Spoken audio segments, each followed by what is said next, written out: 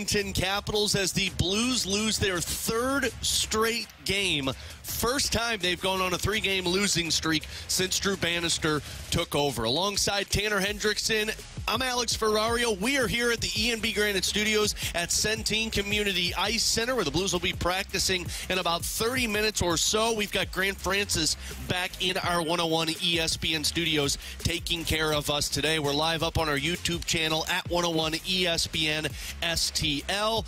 And last night we saw the same trend that happened against the Philadelphia Flyers that happened against the Boston Bruins. Now, the Boston Bruins was a game that the Blues fought their way back into, forced overtime, and lost. But they made some mistakes in the game that costed them and forced them to have to come from behind 3 separate times. The Philadelphia Flyers game, it was mistakes in the second and third period that put the Blues behind an 8-ball that they were unable to come back in. And last night, it felt like the Blues had no opportunity to come back into that Washington Capitals game. Some of it was special teams, but most of it was the indecisiveness with the puck on their stick. And we're back to seeing the Blues deciding when they want to play hockey games, because you ended that game last night with 20 shots on goal. You were outshot in both the second and third period. Both periods, by the way, you were trailing in. You were outshot 10-7 by Washington in the second and outshot 8-5 in the third period. By the way, third period was straight even strength, but second period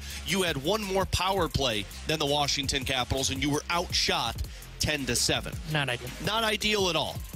But it's back to seeing a Blues team that starts out slow. The opponent pushes early.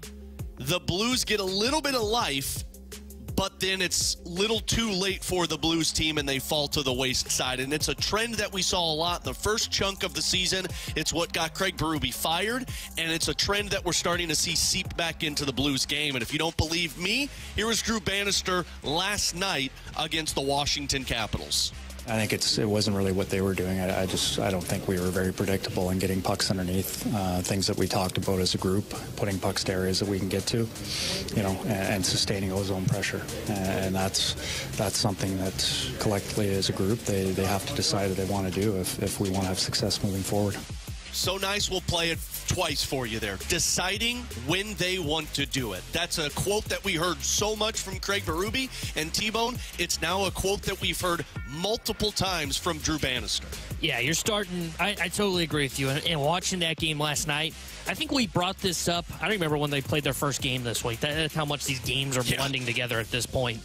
I remember earlier this week when BK was here, we brought up, are they losing that new coach bump? Where it's like, hey, the new guy's in town. We disappointed our previous coach. We got to go out there. We got to showcase ourselves. We got to go out there. We got to just compete our ass off. They're back to being the same team. Yeah. And it's happened, as you mentioned, 3 times, 3-game losing streak, to where I watch these games now, and it's like, okay, I don't know what I'm going to get. You don't know what you're going to get from the Blues. There is no consistency. And I'm not even talking about their play on the ice. We can get into that later on as well. But whether or not they're just going to come out and compete. And that's just a winning mentality. And right now, they're back to not having that. They're back to just saying, all right, let's see where we're at in this game. You know what? Are they ready to play? Because if they're ready to play, I'm not sure we're ready to play. They are seeping back into who they were before Craig Berube, and it's frustrating. And you can tell it's frustrating in Drew Bannister's voice, because he's stuck with the roster that he is given, and he sees the same thing that I'm sure Craig Berube saw towards the end of his tenure of, I don't know how I'm going to get these guys motivated to go out there and play. And when you have to ask that as a head coach, it just tells you that the roster as a whole is in a very bad place and that the organization is in a very bad place. There were so many other factors into this game that you noticed with the compete. And Grant Francis and I were talking about this on the broadcast. There were 2 hits in the game by the Blues in the first 2 periods. Now, I think they finished with 5 total in that game. And look, when you have the puck, you're not expected to hit people. That's why Washington in that game had 7 hits, because they possessed the puck. I think Natural Stat Trick said they possessed the puck at even strength like 65% of the time. But when you possess the puck, you don't need to hit. But the compete factor is when you're only laying 2 hits against the competition, well, you're not fighting to get the puck back. We've heard Steve Ott use the phrase invest in goal line opportunities and net front presence. Drew Bannister talked about it. You heard it on that post-game press conference, saying we got to decide when we want to do what we want to do to win hockey games. When your fourth line outshoots your second line, and your third line when your defensemen outshoot all four of your lines offensively. Your defenseman last night had a total of 7 shots on goal. The top line of Thomas, Buchnevich, and Neighbors had 6 shots on goal. Now, attempts, there were a lot more of them. I'm not saying that these guys aren't shooting the puck. They're not hitting the net. Only 6 times that top line hit the net. Only 3 times the second line hit the net. That was Shen, Hayes, and Kyrou. Only 1 time, and a lot of this is because they spent so much time on the power play, Saad, Sundqvist, and Gaudette hit the net.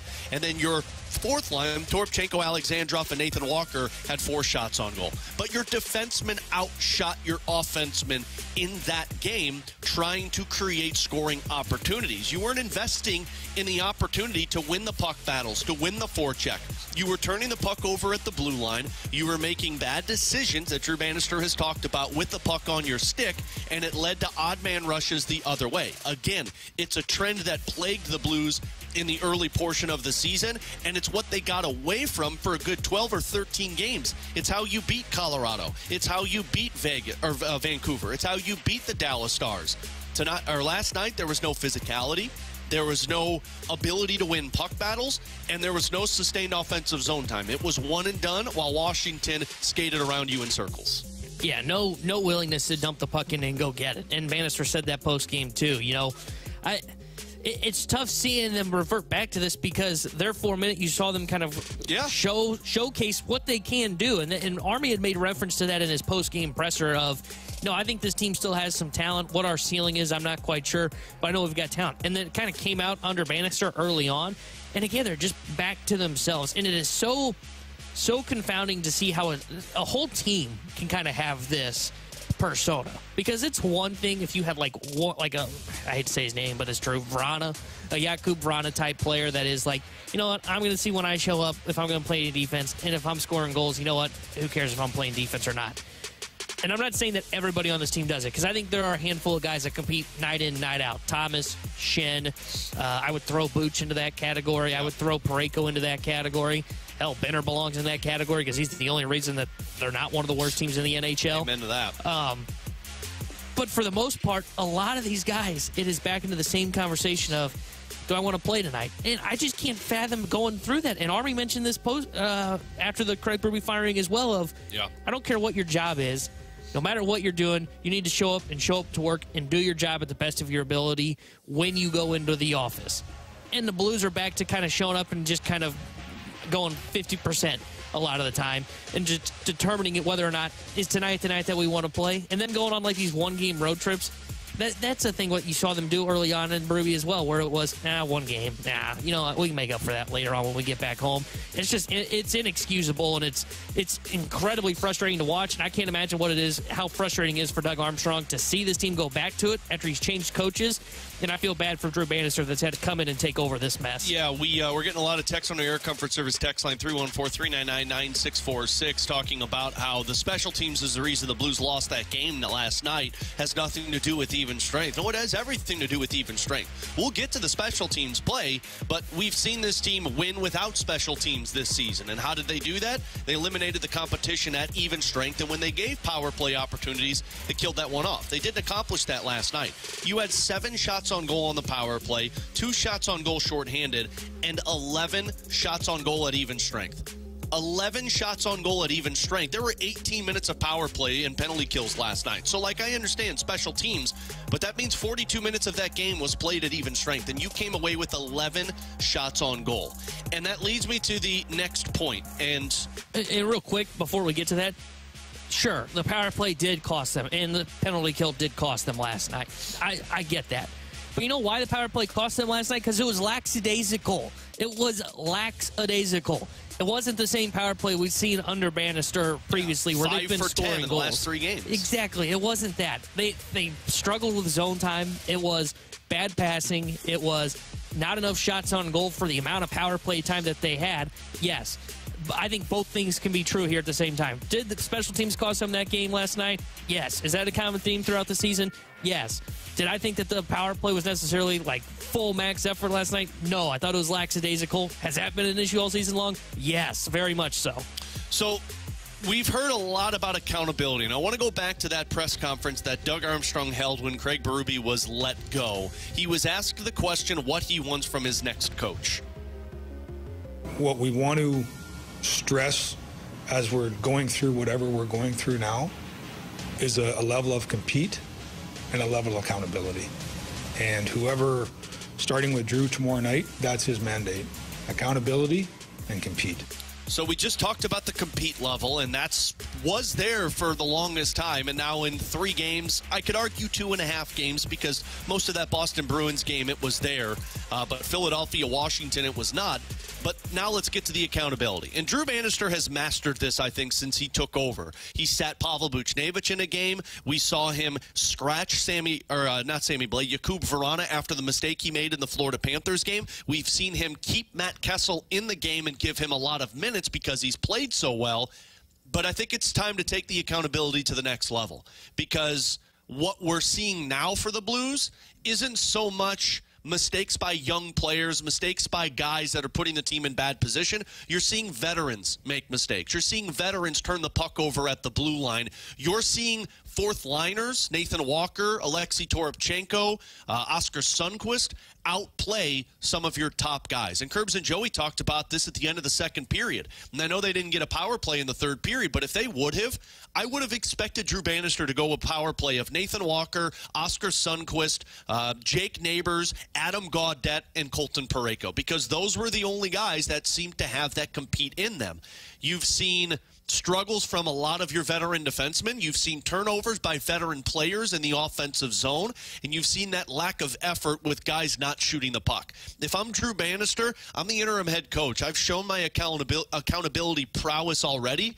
I'm not afraid to do it again. It might come to scratching somebody that shouldn't be scratched. It might come to putting somebody on the fourth line that's a top-line player. But right now, there's a message that needs to be clear to these players, if I'm Drew Bannister, that if you're not going to compete, you're not playing in the game.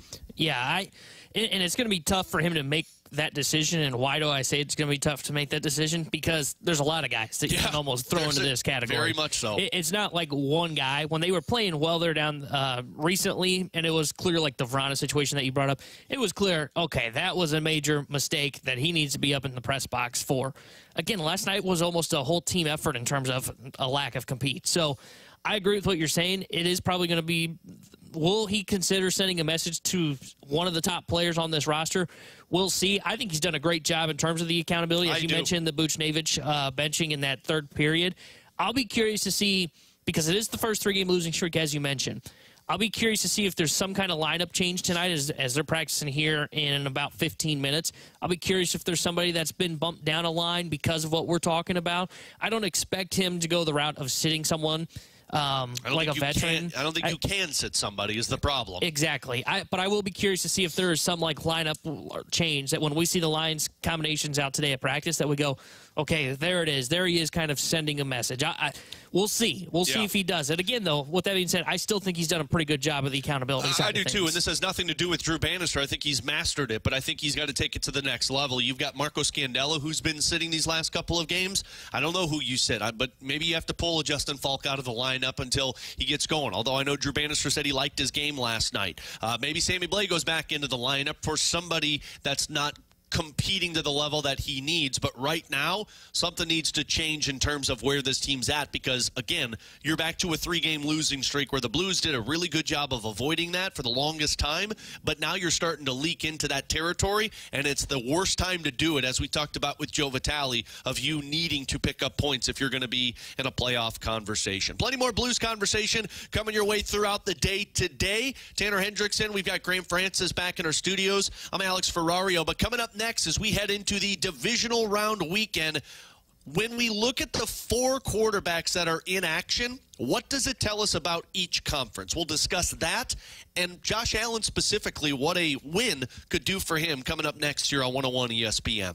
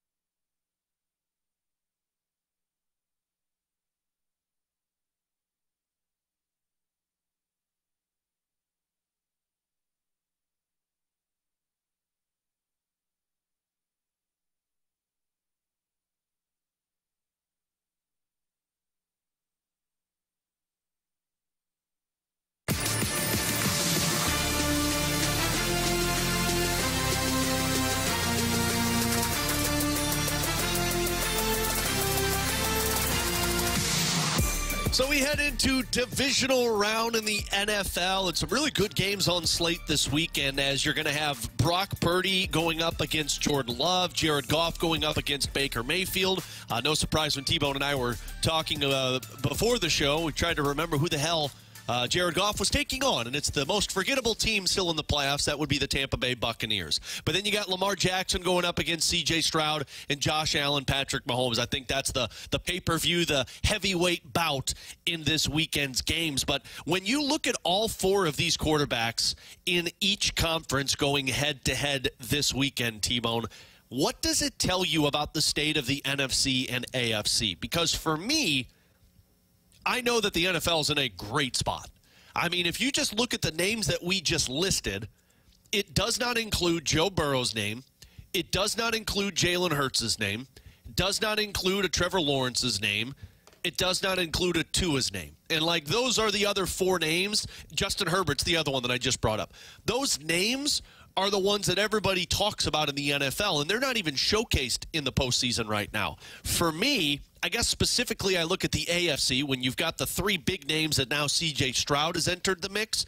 Man, the NFL's in a good spot with quarterbacks that are able to take teams that otherwise thought were probably not even in the conversation in terms of building something, now is actually viewed as a team that can go on and build some type of championship prowess. Yeah, what this tells me is that if you're in the AFC, you have to have just a franchise quarterback. Yeah. And I look at the NFC and I go, you know what? You can be competitive with, like, the stopgap guy. Yeah. Like, we all agree. Like, I think Mayfield's going to get paid this offseason.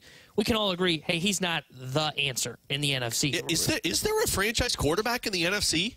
I mean, Jalen Hurts. I think Purdy. Yeah. Oh, in the NFC, I'd say Purdy and Goff or Love. I would say I'm still up in the air if Goff is like the true long-term solution. And I mean, Jalen Hurts, who's not in the playoffs, Dak Prescott, but I'm starting to question that one right now. Like, if you're going to win in the AFC, what this tells me is you basically have to have a top 10 quarterback, because the names that are left, Jackson, Allen, Mahomes, and Stroud.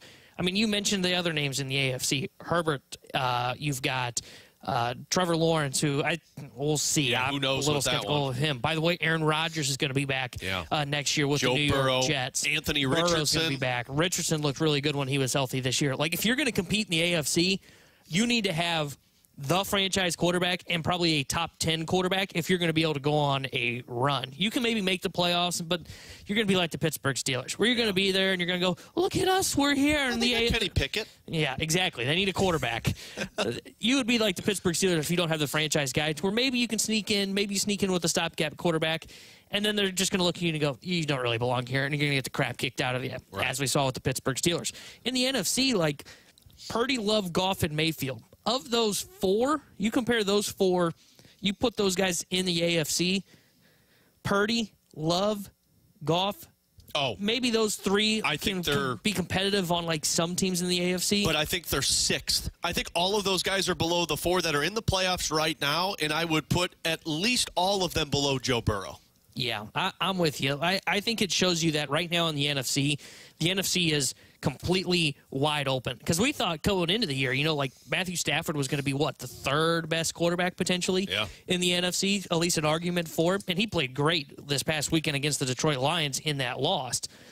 But this tells me that the AFC is just loaded and stacked, that it is going to be really hard to come out of the AFC. If you're the NFC and you kind of make an all-in push, you can suddenly become one of the favorites, because I think there's only one juggernaut in all of the NFL, and it happens to be the San Francisco 49ers. The rest of the NFC is wide open. I think the AFC is wide open, but in a competitive stance. What's interesting, too, is like that juggernaut that is the 49ers, it's not even because it's Brock Purdy. Yeah. Like, I think you could put any quarterback on that team, and I would say they're a juggernaut because of what their defense looks like, because of Kyle Shanahan, and because of the weapons that they have. Here's an interesting thought.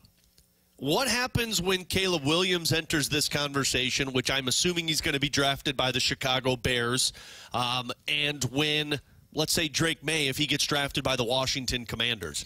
Do those two at least, and obviously they're going to have to back it up on the field, but do they enter that conversation if they back it up after that first season? If they back it up, sure. But we're talking C.J. Stroud back it up. Yes, because, if you put C.J. Stroud, let's say, on the Bears, for example, and he played the way he's played this year. Oh, yeah, he'd be number one. where would he rank in the NFC in terms of quarterbacks? He'd be top 3. I mean, he'd be right up there in the conversation with Matthew Stafford. He'd be in the conversation with, and then I think the other top 2. I mean, again, Dak was not good this year in the playoffs, but Dak and Hurts. Like, he'd be a top 3 quarterback. You could easily make the case for C.J. Stroud to be a top 3 quarterback in the NFC. If you were to take him, like, in the AFC, you can still make that argument because I think you have every right to say you take him number 1 for the next 5 years because of the way he's played as a rookie. But when you look at who he's going up against in the AFC, it's Josh Allen, Joe Burrow, Patrick Mahomes. Like, those 3, throw in Justin Herbert, Trevor Lawrence, who are kind of on the side, Anthony Richardson kind of in on the side, Aaron Rodgers when he comes back, and we'll see what he looks like healthy. By the way, I haven't even mentioned Lamar. That's a loaded AFC conference where C.J. Stroud, by this time next year, could be the number 1 quarterback if he was on a quality NFC team. So you got some good matchups like we mentioned, but the one that everybody's going to be talking about going into the weekend is Josh Allen versus Patrick Mahomes. It's the first time Patrick Mahomes is playing a playoff game on the road. There's a lot of pressure on Josh Allen to win this one because this is the Chicago Blackhawks of the St. Louis Blues in the mid-2010s because they could never get past them. Josh Allen's kryptonite is Patrick Mahomes and the Kansas City Chiefs. Does it change your opinion on him if he pulls out a victory this weekend against Kansas City? Would it shock you if I said no? Yes. Because it would, because I think it's impossible for me not to put him in that top conversation of the quarterback if you beat Patrick Mahomes. Because you're going head-to-head with the guy. Now, I'm not saying he's better than Patrick Mahomes. Patrick Mahomes still is clear-cut every day of the week better than Josh Allen. But let's say Josh Allen picks up a victory against the Kansas City Chiefs and Lamar Jackson picks up a victory against the Houston Texans. I think after a victory against Patrick Mahomes in Kansas City, I'm going to be looking a lot more intently at Josh Allen and what he did compared to Lamar Jackson beating C.J. Stroud and the Texans. That is fair, but the reason that I say it doesn't change much for me on Josh Allen is it's kind of twofold. Really, I think this Buffalo team is a better all-around roster than the Kansas City Chiefs. I think Kansas City's got a great defense. Their offense, though, to me, is still underwhelming. Right. So, and there's a reason that, and the other thing is Buffalo's favored in this game. Buffalo's a 3-point favorite at home against the Kansas City Chiefs. I think they should win this weekend. Now, I think it's going to be close, but I still believe that they should win this weekend against the Kansas City Chiefs. I think where Allen is going to get judged is more of can he get the team to the Super Bowl. And that's why I think, like, no matter who he faces next week, whether it's Lamar, C.J. Stroud, if they win, that's where there's going to be more pressure of, okay, can you get your team to the promised land? He loses to Mahomes, I think then there's more of a storyline to it. But I think a win over Mahomes this weekend doesn't do much, in my opinion, because I'm still going to say, okay, I kind of expected that because I never really was in on the Chiefs this year, even though BK's huge on them this weekend. Oh, yeah, he's already put it out on social media that they're winning by 10, and I can't root harder for Buffalo. Exactly. I haven't been sold on the Chiefs this year, and that's why I say a win for Josh Allen.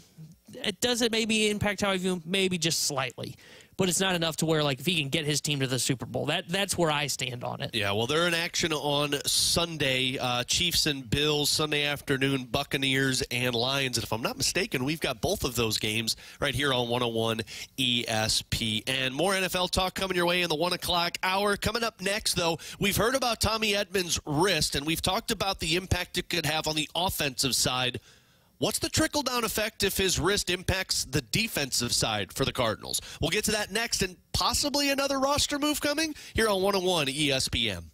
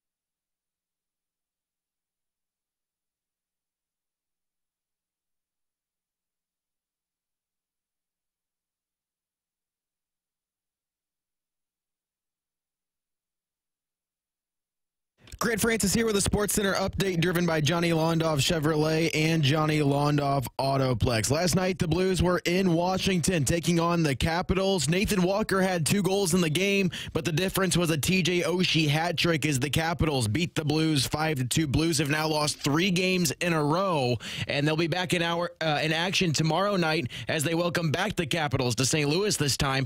Pregame will be at 6 o'clock, puck drop at 7 here on your home for the Blues, 101 ESPN. I'm Grant Francis. The Sports Center update's been driven by Johnny Londoff. Find new roads and shop 24/7 at londoff.com and londoffautoplex.com. Are you kidding me?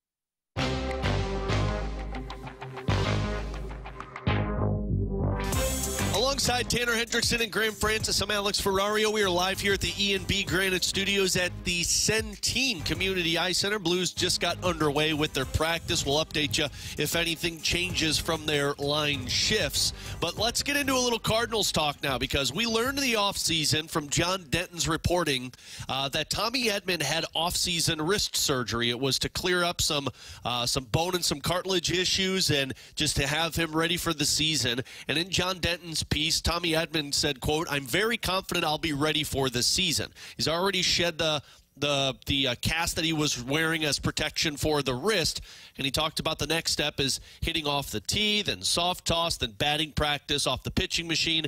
But he says he's confident he's going to be ready on the offensive side.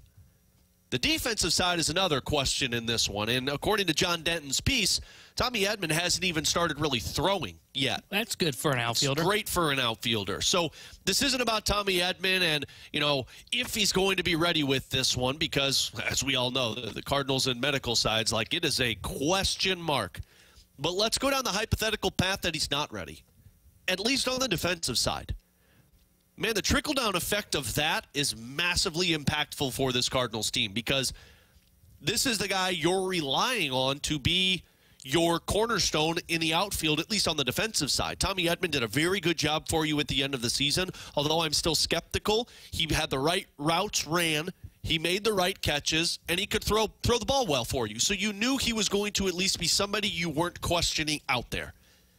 If he's not available at the beginning of the season, and maybe it's just for a couple of weeks, I'm assuming you're just pushing Lars Nootbaar to the center field position. Dylan Carlson gets some reps if he's ready to go, and Brendan Donovan rotates into the outfield as the corner outfielder.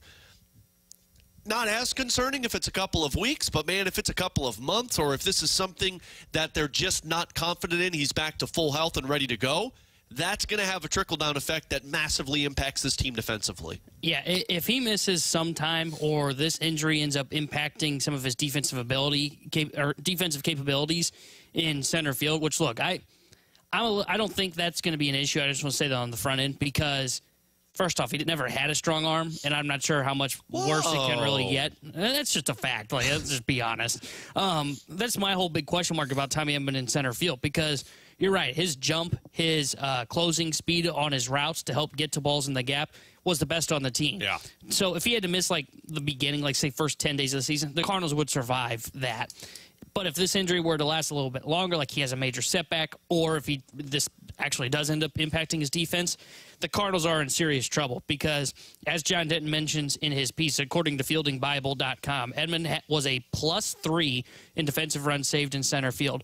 The other 6 Cardinals who played in that position last year were a -4 combined, and that includes Lars Nootbaar, Dylan Carlson, the 2 guys that would get reps, who will get reps in center this year, whether Edman's healthy or not, just because when he needs days off, my guess is Carlson will slide into center over Nootbaar, and they'll keep Newt in a corner.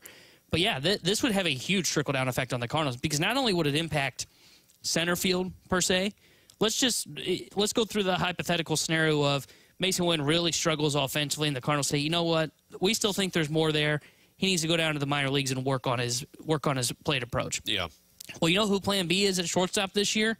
It's Tommy Edman. Yeah. So if this wrist injury ends up impacting his defense at all and makes him take a step back, and again, I don't think that's going to be the case. Typically, a wrist injury deals more with your power at the plate, which he never had a ton of that. So I'm not too concerned overall based on what we've heard on what the reports are, and I expect him to be ready for camp, for opening day. But if there was a setback and this is more serious than the Cardinals have let on, yeah, it's very concerning because I think he's their best all-around defender, if I'm being honest, at multiple positions. So it would have a huge impact on the St. Louis Cardinals. And as much as we talk about offense and the starting pitching needing more swing and miss and the bullpen needed an upgrade this offseason, one of the things that the Cardinals really need to improve this upcoming season, and it comes from internally, is the defense getting back to where it was 2 years ago. Well, and that's center field for you. I mean, that's going to be the biggest puzzle into this for the Cardinals. Like, I feel like you have backup plans everywhere. Like, you got a backup plan at third and first base if something does happen to either of those players. Second base, you've got like 5 guys who can play that position for you. Catcher, you've got a couple of options. Left field, right field, you've got pieces that you could plug in there depending on how long the injury is. Shortstop and catcher, or shortstop and center field, are those 2 positions that you look at and you say, if something happens, we're in trouble. Now, maybe Dylan Carlson gets back to form. He's not the greatest in center field, but you're comfortable with him if it's short term. Shortstop, maybe you can throw one of these guys that you acquired in the trades at the deadline this past year, but Tommy Edman's that backup plan for you. That's what's going to plague the Cardinals, and this is what we've talked about so much. Like, you don't have a fallback if your offense isn't there for you. If your offense isn't there, your fallback's not defense. Your fallback's not pitching. Your only hope to stay alive is solely predicated on that offense being really good. Yeah, and I think for the Cardinals, the way they're going to improve defensively this year, and I think that is probably one of the top 3 things that will be something to keep an eye on as the season gets going this year, is what does the team defense look like? Mason, when we saw last year, he's got a great glove. In fact, even if he doesn't hit, I think I think he's going to be there no matter what. Yeah, unless he's hitting like 125, then there's more of a conversation to be had. But if he can be I don't want to say respectable, but if he's around like that 200 mark, I think they probably just say, let's ride with the glove, because he's at a position in which you need someone that is elite defensively, and he is elite defensively. Gorman, I think his range got better last year. I think he's got a cannon of an arm. I think you're fine there. And then Arenado, if he's healthy, you're going to get a normal Nolan Arenado year. Where you're really going to see the team outfield defense take a improved step this year is Lars Nootbaar's in a corner where he belongs in left field. Jordan Walker takes steps to improve compared to last year when the season started, where he was one of the worst outfielders in all of baseball. And I think you saw A, improvement at the end of the year from Jordan Walker, and B, I expect improvement from him this year. I think he's going to be league average at worst defensively. I think he can be better than that. And then Tommy Edman can win a Gold Glove in center. The Cardinals have said that. I believe that. And it's not going to be because of his arm, but it's because he's going to get to a lot of balls that last year Dylan Carlson, Lars Nootbaar couldn't get to. And that's not because they're not good outfielders. They are, but they're just corner outfielders. And it's a little bit different in center field, to where that one misstep in center, if you don't get the right read off the bat right away, you have to have closing speed to get to that. And they just didn't have that. And that's what was the difference maker for Harrison Bader in center field, to where if he took one bad step, he could make up for it with his speed. And Tommy Edman can do the same thing. And the uncertainty of Jordan Walker in right field, that's the other position that you're also looking at, and you're saying, like, if that defense doesn't improve, then and I think he will. I do too, but you're talking about a big hole if it doesn't improve, and Tommy Edman's not there. Because I saw somebody say, like, Dylan Carlson was great for you in center field. I think Dylan Carlson was average for you in center field. I think you need somebody who can close out plays faster for this Cardinals team. Grant, can we get the breaking news sounder ready? Because we have got some breaking news from the St. Louis Cardinals. Oh, no. And I am stunned. This looks like the real St. Louis Cardinals. Yeah, it is. 101 ESPN breaking news alert. The St. Louis Cardinals have made a signing. We're just about to bring this up. Yesterday, they sent James Nail over to Japan. They sent him packing. At least it wasn't on his birthday. I thought, that would have been even better, though. I thought for sure they were going to sign a bullpen arm. No, the St. Louis Cardinals are doing a St. Louis Cardinals move and have signed three-time All-Star, former St. Louis Cardinal infielder Matt Carpenter to a one-year contract for the 2024 season. I am just stunned. I'm flabbergasted right now. Nothing against Matt Carpenter. Like, it's cool that he's back in St. Louis. This will probably be his final year in Major League Baseball, and he's essentially back in the Taylor Motter role. But why? Why? You cleared a 40-man roster spot for this? You know what this screams to me? This screams to me the Cardinals aren't comfortable with the culture in that locker room, and they're trying to replenish what they used to have. You bring in Daniel Descalzo, you sign Lance Lynn, you bring in a Matt Carpenter, Yadier Molina's back. John Mozeliak is trying to grasp on to years past when the Cardinals were successful and try and create that same atmosphere and energy in that clubhouse. You need pitching. You need pitching. And this is the move that you're going to add to the 40-man roster after you just cleared space? There was projections of maybe they're going to go sign Phil Maton. Maybe they're going to go after one of this, what was his name, Ryan Bracius, that's available this offseason? We only had yeah. Don't even know who he is, but he's an arm. But instead, we're bringing back the salsa? Yes. By the way, so let's get into this because I don't fully understand what his role's going to be. Well, let's do this on the other side. We got Ask Us Anything, 314-399-9646. Plenty of questions, I would assume, are coming in about Matt Carpenter as he signs a one-year contract to return to the Cardinals this season. Ask Us Anything comes next here on 101 ESPN.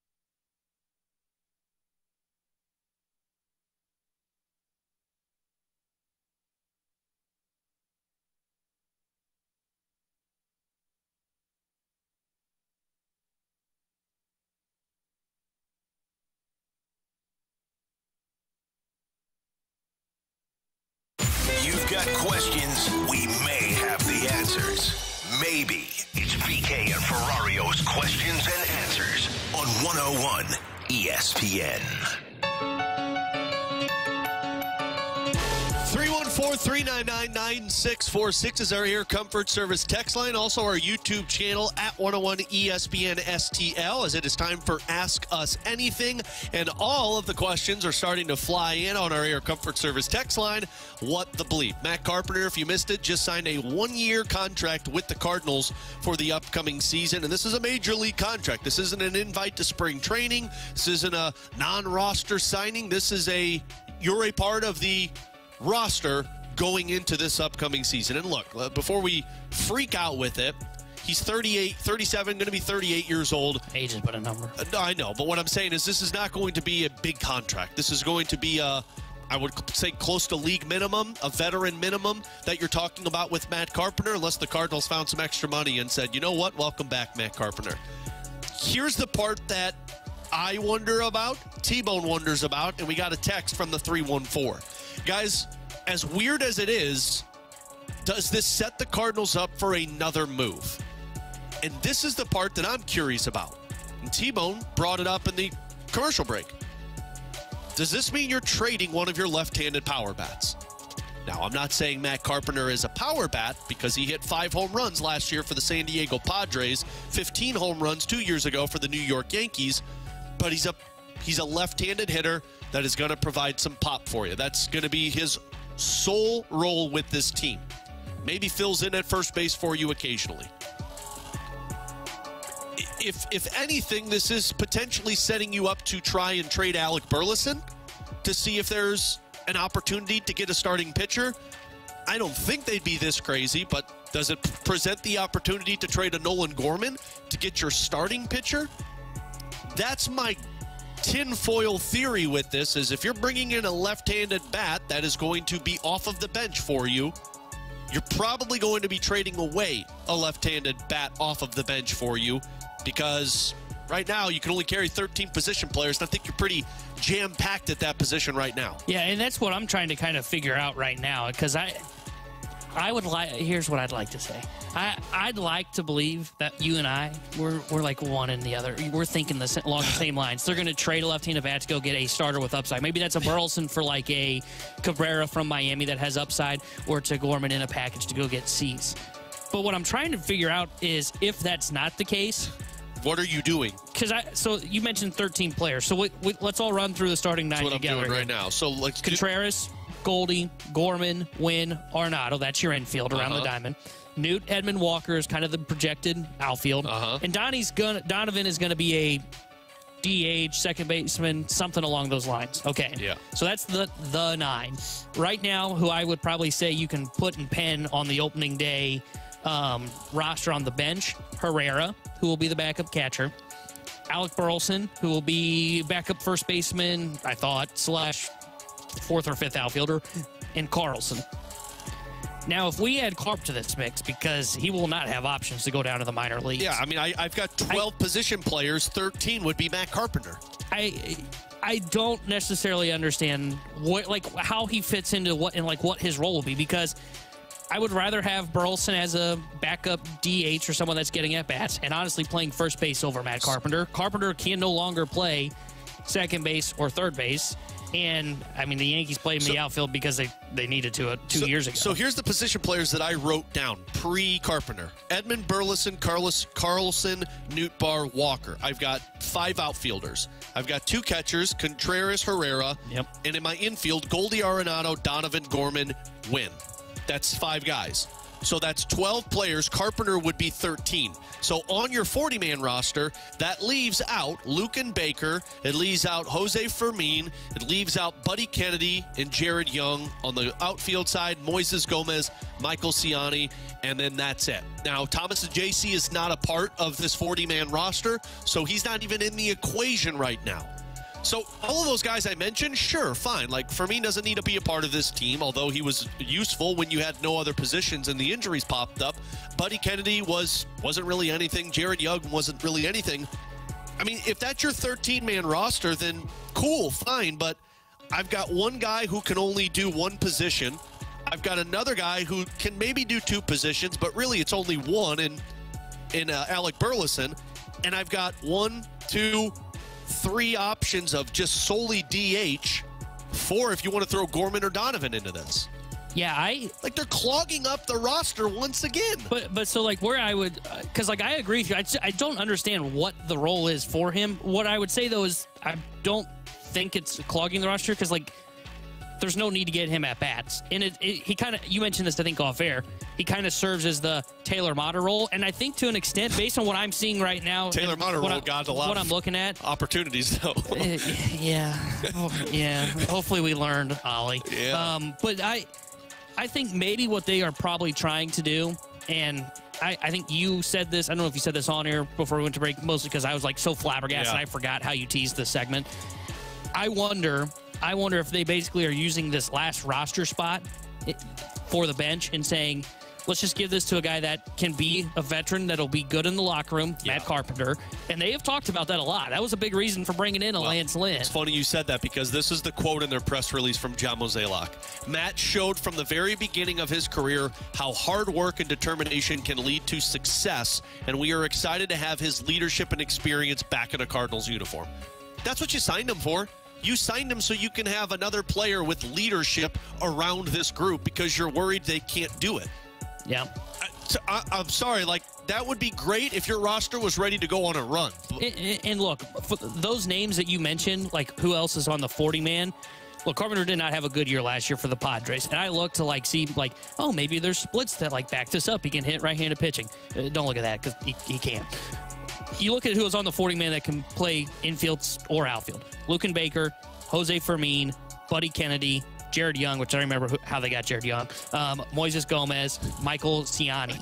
Those are the guys that are on the 40-man that we are not currently projecting to make the opening roster. Right. I mean, there's definitely a chance that Carpenter could get back to having like a league average year and could be better than all those names that we just said. And if that is the case and the Cardinals think, you know what, maybe he can do that. And again, like you said, this is probably, we haven't seen any numbers yet. This is probably a 1-year league minimum deal or like, my guess, 1 year, $1 million deal. Like this is not a 1 year, $15 million deal. If it is, you should take pitchforks down to Busch Stadium. I think it is just all about what you said. I think it's all about, can he bring veteran presence to our locker room? He's going to be in the Taylor Motter role where he shouldn't play a lot. And if he does have a league average year, if he can be like 100 OPS plus and provide maybe a little bit of popping into right-handed pitching, he's better than all those guys that we just said on the 40-man that we're not projecting to be on this roster. Carpenter hit 201 from 2020 to 2023 with the Cardinals, Padres, and Yankees. 47 games with the Yankees. Let's take that out. He hit 176 in the National League since he was 34 years old. You didn't have to bring up that kind of negativity. I'm sorry, but... I mean, you're right, though. Here's the thing. I hope this is setting up for another move. I hope that this is them saying, let's get somebody who can cover the bats for the left-handed pop that we might need at some point, and let's go solidify this roster with a pitcher. I hope that's where they're going with this. But my gut tells me that this is more of a, well, we need leadership on this group, so let's bring back Matt Carpenter, and he can instill that Cardinal way into our roster. We'll find out. We do have a number on this. According to Ken Rosenthal, it's a 1-year deal worth $740,000, which makes sense. That's kind of what we thought. Perfectly understandable with this one, then. It's a cheap deal, but it's got to be setting up for another roster move for this Cardinals team. We'll keep you posted of more information on this if it happens. Is Katie Wu going to hop on with us, T-Bone? TBD. Yeah, so maybe we'll get Katie Wu on with us. She's probably doing a lot of work right now, but we'll keep you posted if anything else comes out with this Matt Carpenter topic, and probably get back into it in the 1 o'clock hour. But coming up next, the Blues have gone into a trend backtracking to what they were with Craig Berube. There was a lot of chatter at the time of, well, maybe the coach is the problem getting these guys going. Well, after these last couple of games and hearing Drew Bannister, I think it might be more of a roster issue. We'll discuss that next on 101 ESPN.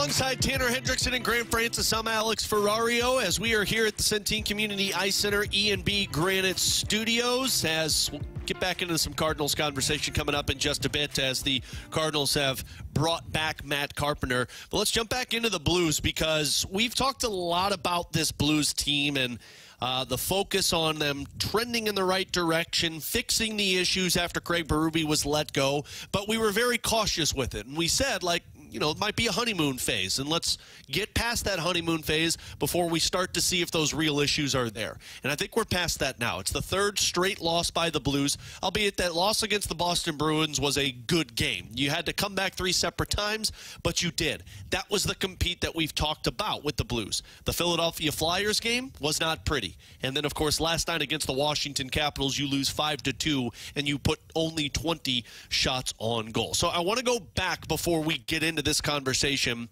to play you a cut from Doug Armstrong when Craig Berube was fired and the question was posed to him about being a coaching issue or a player issue. This was Doug Armstrong. It's not something that you want to hear as a manager, that we just didn't prepare to play tonight, or we just didn't have it tonight. Like, there's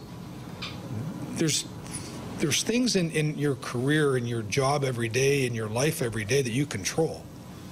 And preparing to work is one of them, and working hard is the other. I don't care what you do for a living. When you face people that ask you that question and say, yeah, just didn't prepare today, wasn't just didn't have it today, and you say it time and time and time again, it gets people's attention. It got my attention. So remember the quote we played earlier of him talking about he wants to see accountability and compete from the coach. Now I want to play you 2 different cuts from Drew Bannister following their last 2 losses. First, against the Philadelphia Flyers. I think we got what we deserved, for 40 minutes. We didn't have enough effort in our game in the hard areas. We continued to mismanage the puck, that is, making it difficult on our team to have to defend, which, makes it easy for them to get more offensive zone time, more shots on the net. First 2 goals, we turn the puck over in the offensive zone, it goes down, and it's in the back of our net, and those plays can't happen. We got to make better decisions there. So you heard him talk about execution, not ready to execute, ready to compete, and then this was last night after the Capitals loss. I think it wasn't really what they were doing. I don't think we were very predictable in getting pucks underneath, things that we talked about as a group, putting pucks to areas that we can get to, and sustaining ozone pressure. And that's something that collectively as a group they have to decide that they want to do if we want to have success moving forward. Listen to the words that he's using there. Deciding that they want to do, compete, execution. Remember when everybody was whining to us, T-Bone, at the beginning or in the middle of that stretch when they were losing to Columbus and losing to San Jose? Oh, well, it's the coach's job to make sure that these guys are ready to compete. If it's the coach's job that's ready to make sure these guys are compete, then let's start saying the same thing about Drew Bannister. You know why I'm not? Because I think it's a roster issue. I think Doug Armstrong said it to you during that press conference that I needed to get rid of the potential... Last variable. The last variable, thank you. The last variable to decide what the real core problem is with our team. Well, guess what? He got rid of it in a Stanley Cup caliber coach to find out if it's a roster issue. You brought in a coach who got the best out of this team for a 13-game stretch. I can't deny when they go 5-4-1 against a lot of first and second place teams. But now you've gone 2 straight games against opponents where you're in desperation mode to get into the playoffs, and we're talking about execution, and we're talking about lack of compete. I hate to say it, but I think it's very clear we can stop with the coaching issue and start with the roster issue. Yeah, I think you're right. And I think, and look, maybe it's just a 2-game lull for the Blues, but it's hard to, give them that caveat since this is stuff that's been talked about since Berube was here and now that he's gone as well. Because those quotes that we just played from Drew Bannister, if I just sent you, the typed-up version of that quote and just said, hey, who do you think said this, Craig Berube or Drew Bannister? Yeah, you would have said You would have you have no idea. Right. You would have been right probably in saying both. Yeah. So I think you're right. I think it is a roster issue. Now, I think there are two things that are at issue, and I think the first one I'm about to bring up is the most, or I'll say the second one. The second one is more concerning to me. First off, I think there is a lack of talent on the roster. Let's just be frank. They don't have enough depth of scoring. Their depth of scoring is not there this year. Defensively, the advanced metrics tell you they are basically the same as they were last year. They're not as good defensively, and the reason that they have looked competitive, or at least in the standings look competitive through 43 games, is because Jordan Binnington's been freaking awesome this year, and Joel Hofer has been better than Thomas Grice, which wasn't hard to accomplish. And just side note on that, I'd argue that the defense has improved in terms of the defensemen. I think part of the problem that the numbers don't look good against this team are because of the lack of puck responsibility on the stick of the forwards. They're putting the defensemen in a bad spot. As Drew Bannister likes to say it, you don't play you don't play over the puck, which means if you're skating ahead of the puck, well, you're putting your team in a bad position. Trying to go before it's actually ever out of the zone. And look, maybe that's the case. I still believe the defensemen have not been all that impressive this year outside of Colton Parayko, who's been fantastic in my opinion. But that's a different conversation. So that's the one issue. But the second one, and the one that is most concerning to me, is the lack of compete. Why is it that they continue throughout now 2 coaches this season have games where they just kind of show up and they don't have their legs, and then they just don't feel like really getting after it tonight? Because it's not like they were playing in a back-to-back. If that was the second game of a back-to-back last night, going on the road to Washington, having to travel from St. Louis, okay, yes, I don't like to use that as an excuse because every team has to do that, but that's more understandable. They had 2 days off in between going to Washington to go play the Capitals, and then they go out and they had trouble competing 3 days after having a game in which, as you heard in the cut against Philadelphia, where Drew Bannister said, hey, yeah, we didn't play for the first 40 minutes. Yeah, you had 2 days off in between. Yeah, that's the kind of thing that I'm not sure how you really solve, and that is where it's going to be a challenge for Doug Armstrong to, at the end of the season, go, okay, let's look at everybody that's on our roster and who can we circle that had a compete issue, because that guy has got to go. And that's what he said in the press conference, essentially. Absolutely. He talked about, look, I'm not afraid to buy players out if I don't feel like the compete is there. And I'm not sitting here to bash on the roster and say, like, oh, this team's off. What I'm saying is the variable that we were talking about as Blues fans for the longest time this season was, you know what, maybe it's Craig Berube. Berube can't get the best out of these types of players. You know, you can't get the best out of the Kairos because Berube's he's a gritty, physical head coach, and they need somebody who could come in and coach these guys. Well, you did that. You brought in a Drew Bannister who has been with all of these guys in the American Hockey League, and you did get some of it. But again, I wonder if that's the honeymoon phase, and now you're starting to see those real colors. You're starting to see a compete problem with a roster that you were talking about at the beginning of this season, that you were talking about at the end of last season. And the perfect example for me in terms of, you know, well, what do you want to see? What tells you that you got the right roster in place? Look at the Philadelphia Flyers from last year to this year. Philadelphia was selecting in the top 6 last season. They were talking about a rebuild because their team was in such a bad spot, trying to trade away a Travis Sanheim, trying to trade away a Travis Konechny, looking for an opportunity to restart the page with a new general manager and new president of hockey operations. In one season, with the same head coach and with basically the same roster. Now, Kevin Hayes is not there. They did get back a Sean Courtier, who's a really good two-way player for them. But Travis Sanheim is now viewed as a top player in the National Hockey League on the defensive side. Travis Konechny is almost over a point-per-game player, and they're a team that's sitting in a top 3 spot in their division. They went from a team that was selecting 6th to a top 3 spot in their division in one offseason without making any significant changes. Because if you listen to anybody talk about the Flyers, and I talked with Kevin Kurtz, who covers the team for The Athletic a couple of days ago, he said it's buy-in from everybody in that locker room. There's a tightness in that locker room, and John Tortorella has a way that he wants to play, and everybody has bought into it.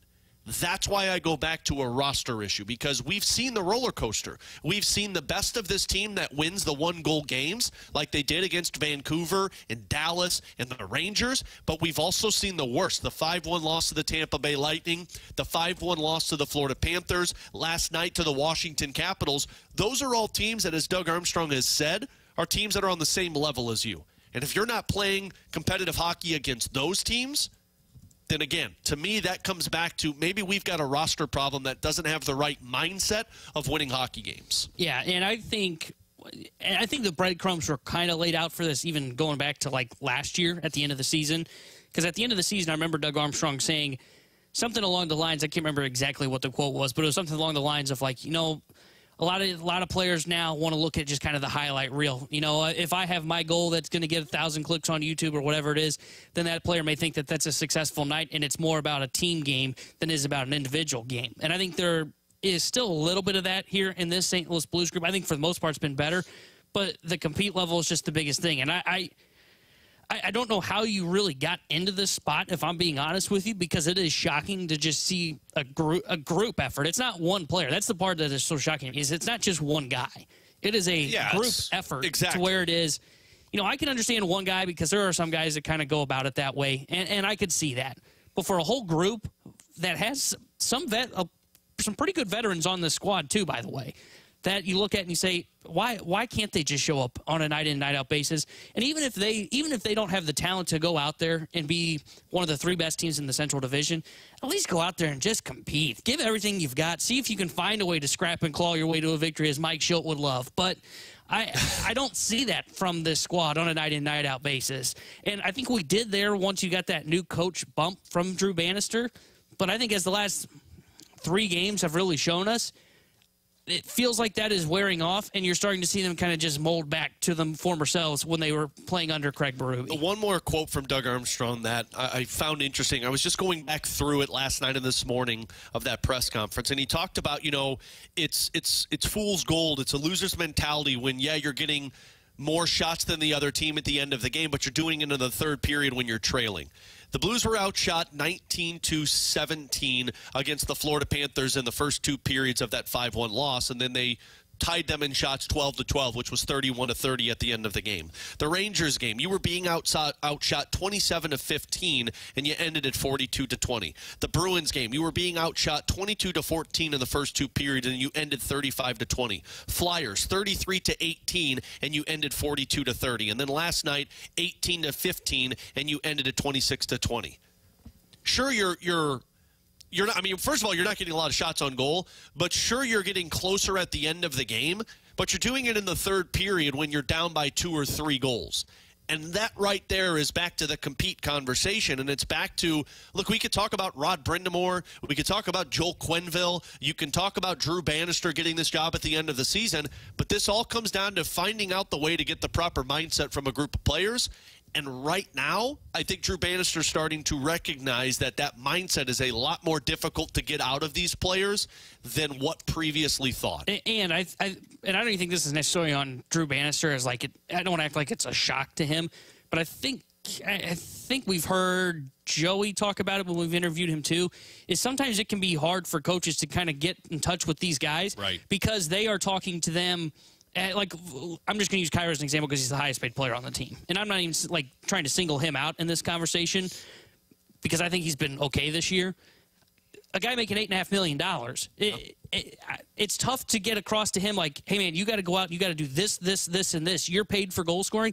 You got to go in there and you got to win those puck battles. And again, I'm not just singling out Jordan Kyrou. I think this can be said about a bunch of other guys as well. Yeah, but I bring him up because he's making $8.5 million, highest on the team. Pavel Buchnevich is making 5.8, and he's got 1 goal, and it's an empty netter in his last 13 games. So, you could go down the list. Braden Shen has been struggling, which I think there's a lot on his plate being the captain. Kevin Hayes has been struggling. Brandon Saad's been struggling. You could go down the list with this one, and from the 314 says, what's the quickest fix to get this team? Do you trade one of those players? I don't know if it's one player that makes that much of a difference. I think you're talking about a mindset right now that Doug Armstrong's going to have to figure out how to get the best out of this group. He's Tanner Hendrickson, Graham Francis. I'm Alex Ferrario. Coming up next, we found out that the Cardinals have re-signed or brought back Matt Carpenter.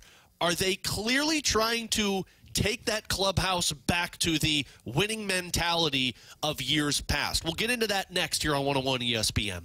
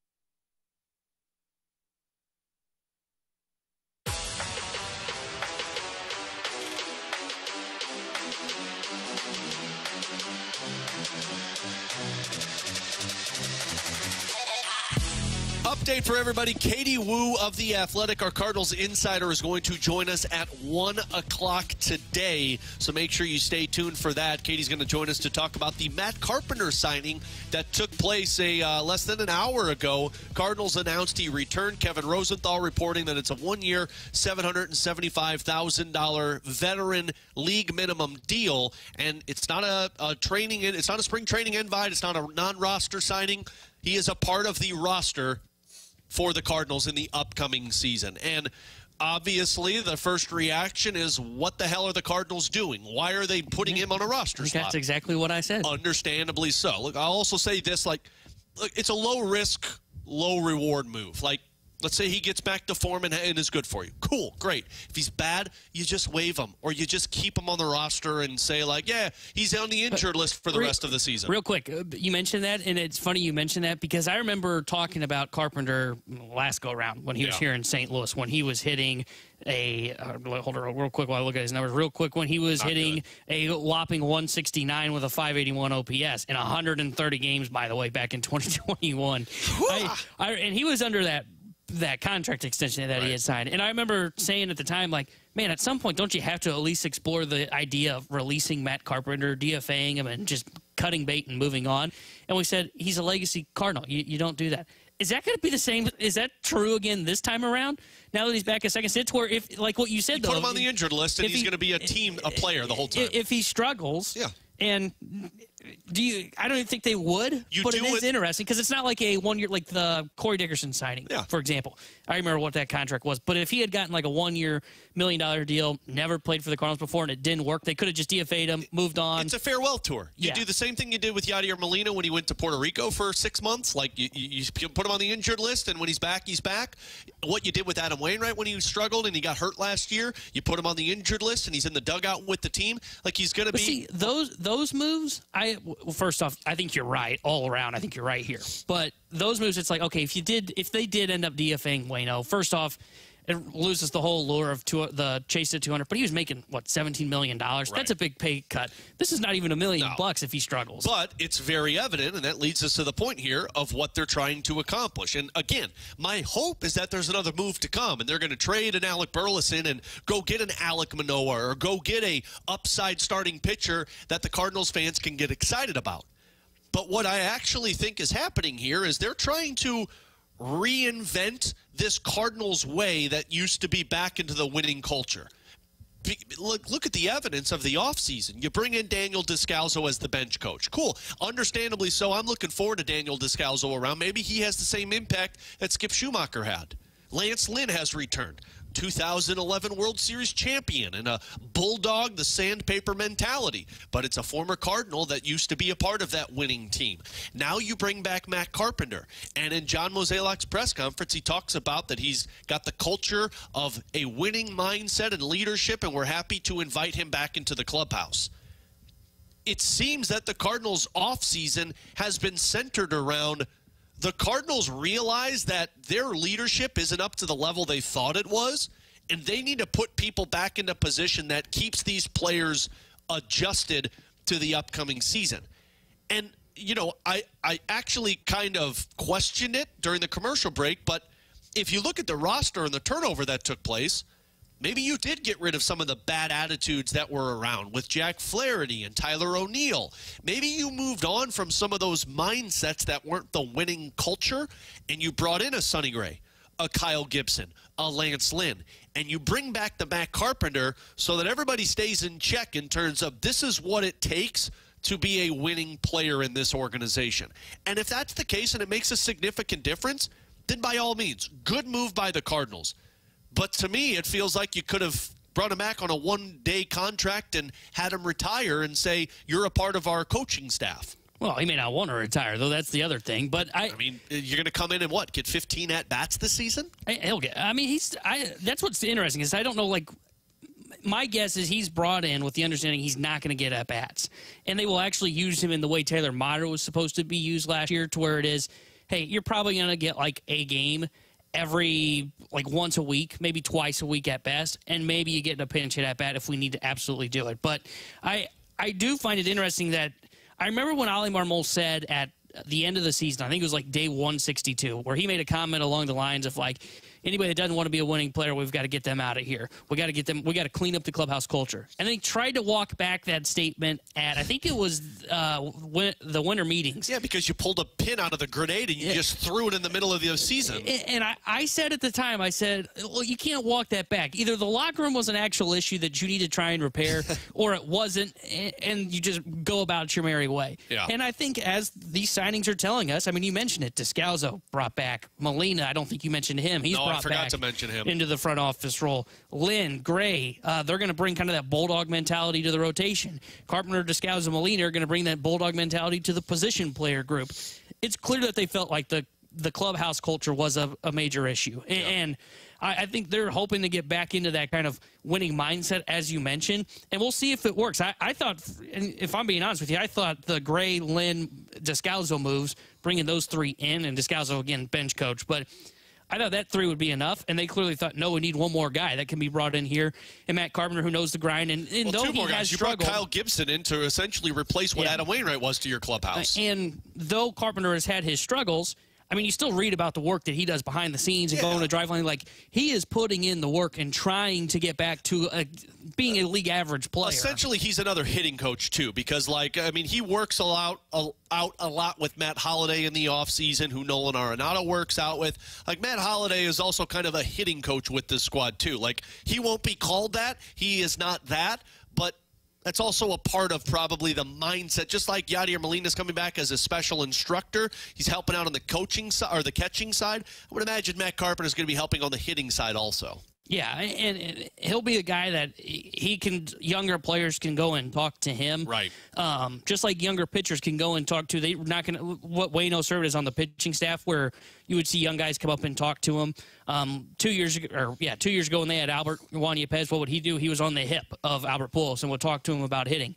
Marp, even though not at that all-star level anymore, still a guy that's been around the block, has seen a lot in his career, to where a lot of younger guys will be able to go up, talk with him, talk through their swing, and that's where his leadership is going to come through. I think these moves have signaled how big of an issue was the locker room.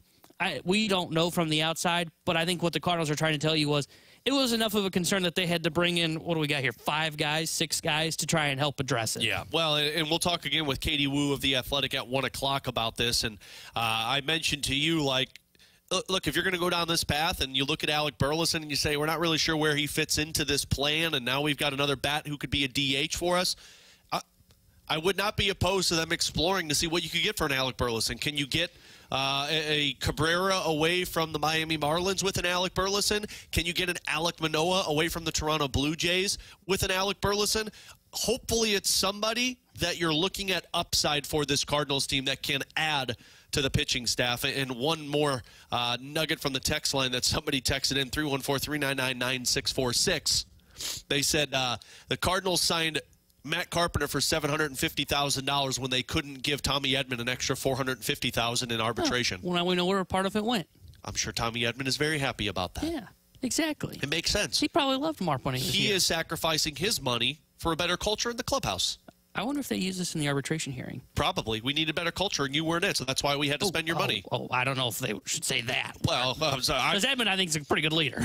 Well, apparently they needed more, and that's why Matt Carpenter is here with his team. We'll talk with Katie Wu of The Athletic. She'll join us at 1 o'clock.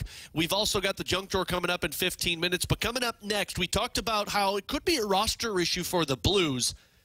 Can that roster issue be fixed in the short term? And if not, what's the team's accomplishment needed at the trade deadline? We'll discuss next on 101 ESPN.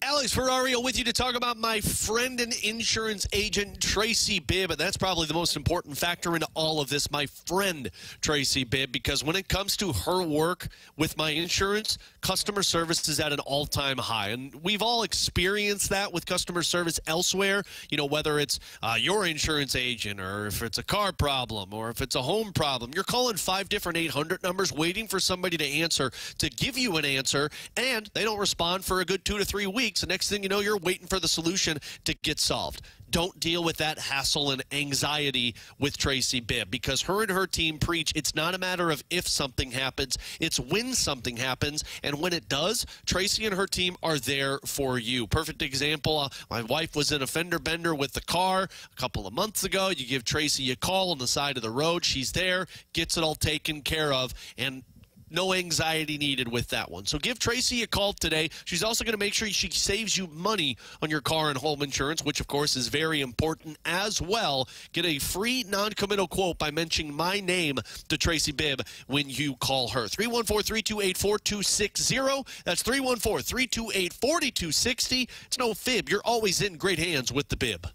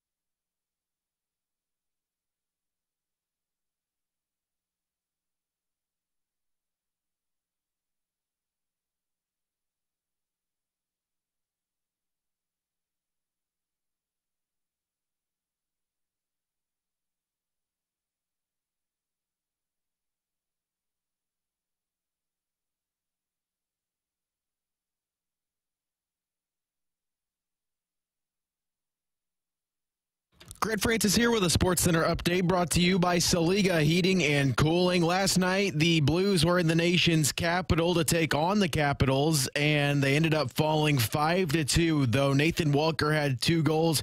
TJ Oshie had a hat trick of his own, and that was the difference as the Blues lose by 3 in Washington, losing their 3rd game in a row now. They'll be back in action tomorrow night as they welcome the Capitals to St. Louis, back-to-back games against Washington.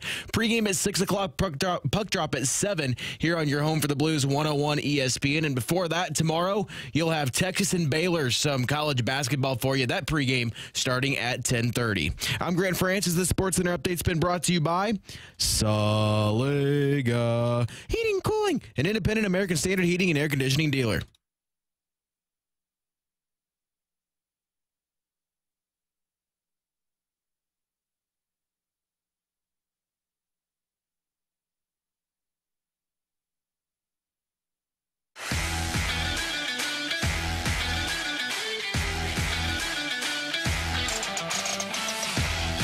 Tanner Hendrickson and Grant Francis. I'm Alex Ferrario. We are here at E&B Granite Studios at the Centene Community Ice Center. Blues just wrapped up practice. We were just talking with Luke Korek of NHL.com and some lineup juggling. Jordan Kyrou went back up to that top line. Thomas and Buchnevich together. You also had a third line that was Brandon Saad, Nathan Walker, and Adam Gaudette. As Nathan Walker was the centerman, Oscar Sundqvist dipped down to play with Toropchenko and Alexandrov, and they kept Shen Hayes together playing with Jake Neighbors. So a little bit of juggling up of the lines, but obviously Drew Bannister is still searching for some offense from this group. And Tanner posed this question to me during our show prep this morning about fixing the Blues in the short term. Long term, it makes sense what they're trying to accomplish. You're hoping Jimmy Snuggerud comes in and brings some offense. You're hoping Dalibor Dvorsky provides that. Zachary Bolduc, Zachary Dean. You're seeing what Matt Kessel can provide, but the short term is the part that we get to, and we say, where do you go from here? We had a texter that asked the question as well, saying, what do you do? Do you make a trade to try and get this fixed? Sure, but I'm not sure one trade fixes this.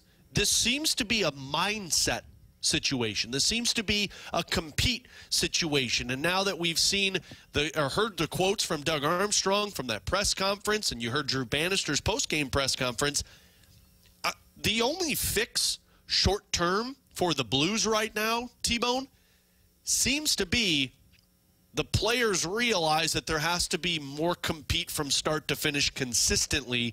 And if it's not there, they're not winning hockey games. Yeah, and I think when you look at them kind of in the short term, they're going to have to weed out the inconsistencies in terms of the compete level. That, as I said earlier today, I think you look at the roster from top to bottom at the end of the year and you go, all right, let's figure out as a staff who's a guy that's an issue with this deciding when he wants to play. Because circle him, and let's find a way to move on. Now, remember Binnington's comments after Burby got fired and said, if you don't want to be here, just get the hell out? Yeah. And short term, though, because long term, I understand, like you said, I understand what the goal is, where they're trying to develop and where they're trying to kind of like what the future holds. But what I'm talking about in the short term is like, okay, they stated this year that I remember at the very beginning of the year, Armstrong had a press conference before the season started, and someone asked him something along the lines of, like, what's the goal this season? And I remember him saying, I think we can compete for third in the Central Division, and if we can't get that, we can be a wild card team. And I went, okay, this is a retool. That makes sense. You're not trying to purposely lose. You are taking a little bit of a step back with the roster, but you're still hoping to get into the playoffs, bring in some playoff revenue, stay competitive, get guys playoff experience. My question, though, is, okay, now that we've seen that there's a roster issue, you've had to go through a head coach to try and figure that out, what are you doing in the short? Like, what are you doing for 24-25? What is the goal? How are you going to alienate, A, guys that don't want to compete, but B, also look to try and improve upon guys that, in terms of a talent standpoint? Because their lines, they've got one line right now. They've got one side. They've got a couple of guys defensively that play better. I don't know if you have a line right now. I think you have guys. I don't think you have a line right now. Because you could say Thomas, Buchnevich, and Kyrou, they were playing well, but that's gone to the wayside. It's why Kyrou was away from them the last game, and then they put him back together. Kapanen was playing up there. Jake Neighbors was playing up there. I don't know if you have a line that's playing well. I think you have players that are playing well, but not a line. That's fair. Because he did break up that line, and I don't think that was just looking for balance of scoring before yesterday's game when he did that. So that's fair. So you've got really two forwards that are playing well in Thomas and Buch. I don't know what you do in the short term, because most of these guys that we're talking about, a lot of the veterans have been kind of underwhelming this year. Shen has had his struggles. He's under contract for another 4 years after this year at 6.5. I don't think they would trade the captain, and even if they wanted to, he's got a no-trade clause, and I don't know if he's tradable right now. Brandon Saad's got 2 more years after this year. The way he's playing, I'm not sure how tradable he really is at $4.5 million. They've got some contracts here on the books that are such a Kevin Hayes, 3.5 for the next 2 years after this season. They've got contracts that I think they could move on from, but I don't know. And I don't know how they're going to add to depth of scoring to where they can make themselves a competitive team, not just in the long run. Because, again, the plan makes sense in what they're trying to do in the long run, like 3 years from now. What are you going to do in those years in between? Because this certainly feels more of like a rebuild to me than it does a retool based on what I'm watching on the ice. Well, I mean, Snuggerud's probably going to be on this team next year, unless they tell him they want him to go back to college one more year. So, to your point there, when I think of Snuggerud, because I love the idea of what Snuggerud's going to be. I'm really high on him as a prospect. But I think of him, and I think of a lot of rookies when they come into the league. There's very few that will come in and immediately just be elite or be great right away. A lot of them are going to go through, and I'm not saying Snugs is going to be like Jake Neighbors, but they're going to go through like Jake Neighbors' season. I think Jake Neighbors has been pretty good this year in his first full season in the NHL.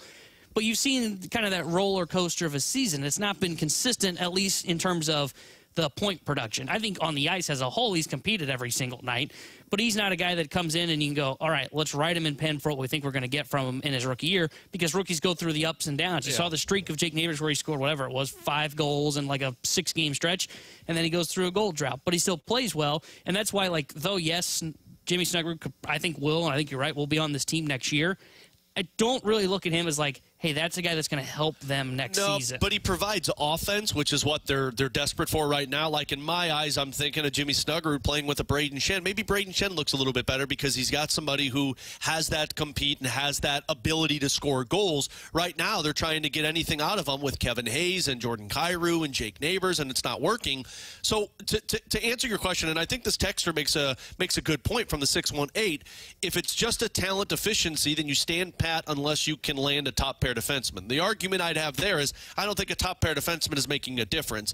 It's the offense that you're searching for. But they said it's not a rebuild because you've got a top centerman, you've got a top defenseman, and a top goaltender. You've got to fix the depth. I think the first thing Doug Armstrong is going to have to accomplish is back up what he said. And he said it at the press conference that he's not afraid to buy out players if those players aren't playing to the mode that they need them to.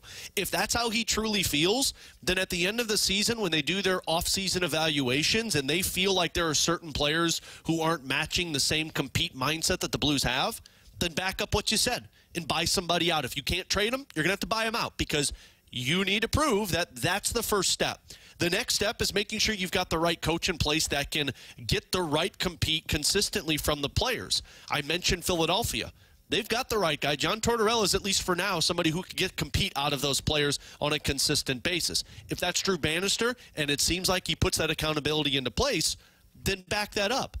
But once you take care of those two questions, then I think the depth comes. Because we were talking about this. Like, if you're looking at or short term, next season, Thomas and Shen, and unless they make a trade, Buchnevich, you've got Colton Parayko, you've got your defensemen.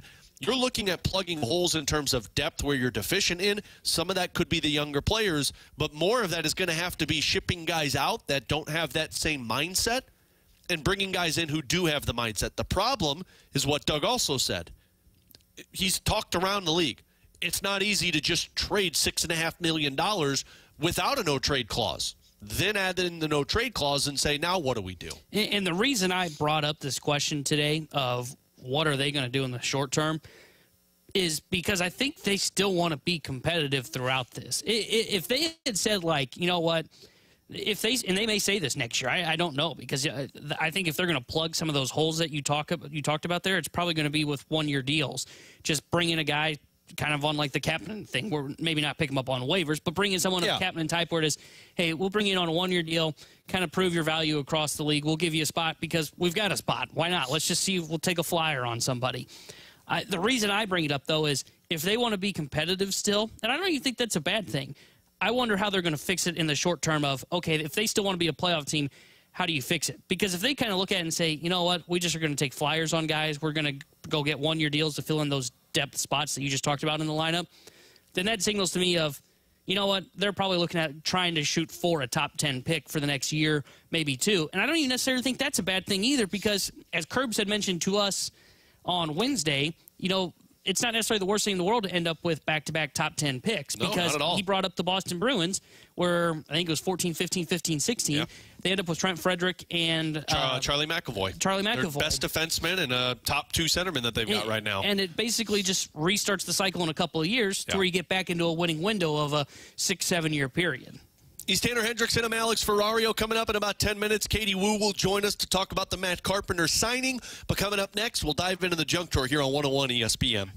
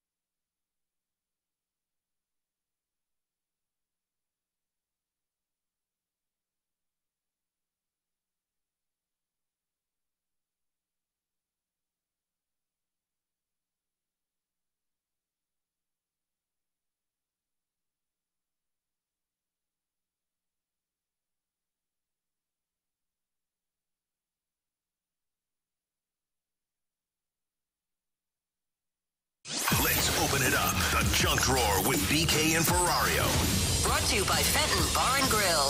Best trashed wings in Missouri. Dine in, carry out, 7 days a week.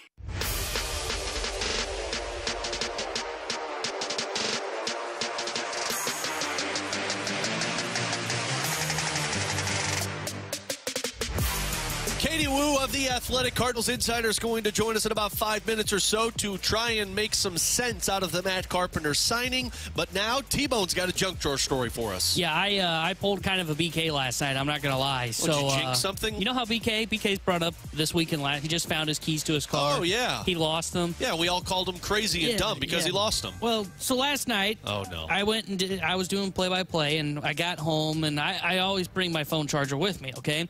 So as I'm getting out of my car and I'm then lugging all my equipment back up to my apartment, I threw my phone charger in the pocket of my coat. Well, I get ready to go to bed, and I'm looking for my phone charger, and I'm going, well, wait, I know I brought that in. I remember putting it in my coat pocket. So I look around, can't find it, and I go, oh, no, did it fall out of my coat pocket? By the way, an inch of snow has fallen at this point. Absolutely. Onto the ground. So I walk outside at about 1:30 in the morning, and I walk towards my car. I'm, like, trying to look around. It's dark. And I pull the BK, as he mentioned, how he, like, held up a flashlight, was, like, climbing on the hood of his car looking for it. Yeah, like a psychopath. So I'm outside my apartment in the snow, while it's snowing still, with my flashlight on my phone. And I'm, like, looking around my car. I put it up again. I didn't have the keys with me, so I'm, like, looking in the car. And unlike BK's scenario, where he said my neighbors probably thought I was breaking into my car, there happened to be a neighbor walking outside, walking past me, and he stopped and he went, is this your car? And I went, yes, this is my car. Don't freak out. This is my car. I'm looking for my phone charger. I lost my phone charger, and I'm just trying to find it. Don't worry. Don't call the cops, please. Don't call. And so I look around, and this guy was super nice, and he helped me out, and we kind of were looking around my car, didn't find it. It happened to, like, fall out between, like, the walk from my car to the apartment, and it was buried in the snow, and I walked past it. But he helped me find it. But it was very awkward when I just heard, like, someone walking, and I kind of paused and went, oh, I hope they don't think anything about this. And then he asked me the question of, can I help you, sir? And it was like, oh, this is really awkward. Hey, first of all, props to that guy for calling you out, because if you were somebody trying to break in, like, that guy's got cojones to call you out and say something. Second of all, the BK move would have been you doing that and then realizing your phone was plugged into the charger the whole time in your room. True. That would have been the BK move. As we know, BK's keys were under a piece of mail. Because he just was like, I won't shake this mail out to find my actual keys. And I was, like, freaking out because this is the only phone charger I have. I was going to say, props to you for finding that in the snow. And it fell in the snow, and it was kind of buried, and I'm so glad that this guy found it because I walked completely past it. And at this point, like, I'm here with a stranger. And to be honest, I don't know what his I don't know if he actually lives at the apartment complex either. It's just a random guy walking in the area that's, quote unquote, helping me out, you know? So, like, I'm trying to end this conversation as quick as possible. He's like, he says to me, he goes, oh, well, what direction did you walk? And I'm like, do I tell him or? Well, my room's right over here. Why don't you come on, follow with me? I'll give you some hot dogs. And he found it, super nice guy, and I'm thankful that he was out there to help me. But it was a very uncomfortable and awkward situation last night while I was digging through snow trying to find my phone charger. Yeah, I would have called the cops on you because I like to call the cops and be the buzzkill. He's Tanner Hendrickson. I'm Alex Ferrario. Katie Woo of The Athletic, Cardinals Insider, talks Matt Carpenter signing with us next on 101 ESPN.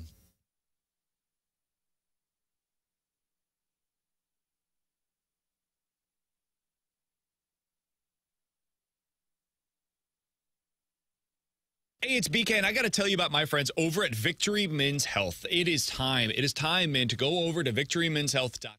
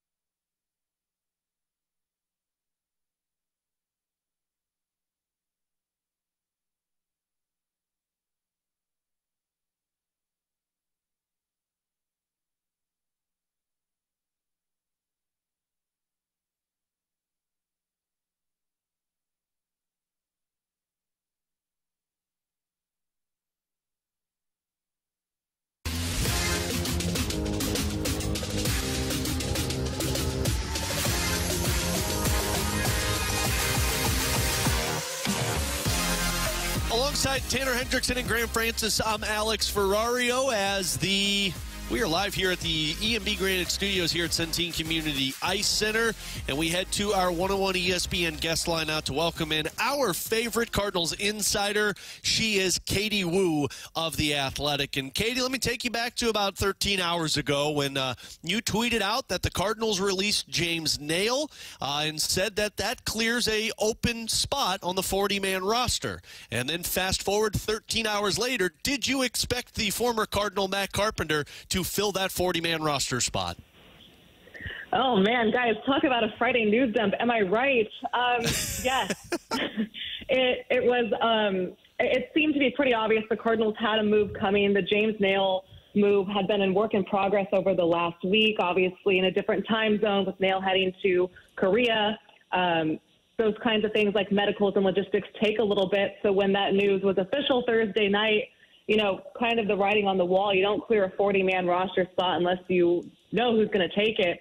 The Matt Carpenter deal is, I think, something not a lot of people expected.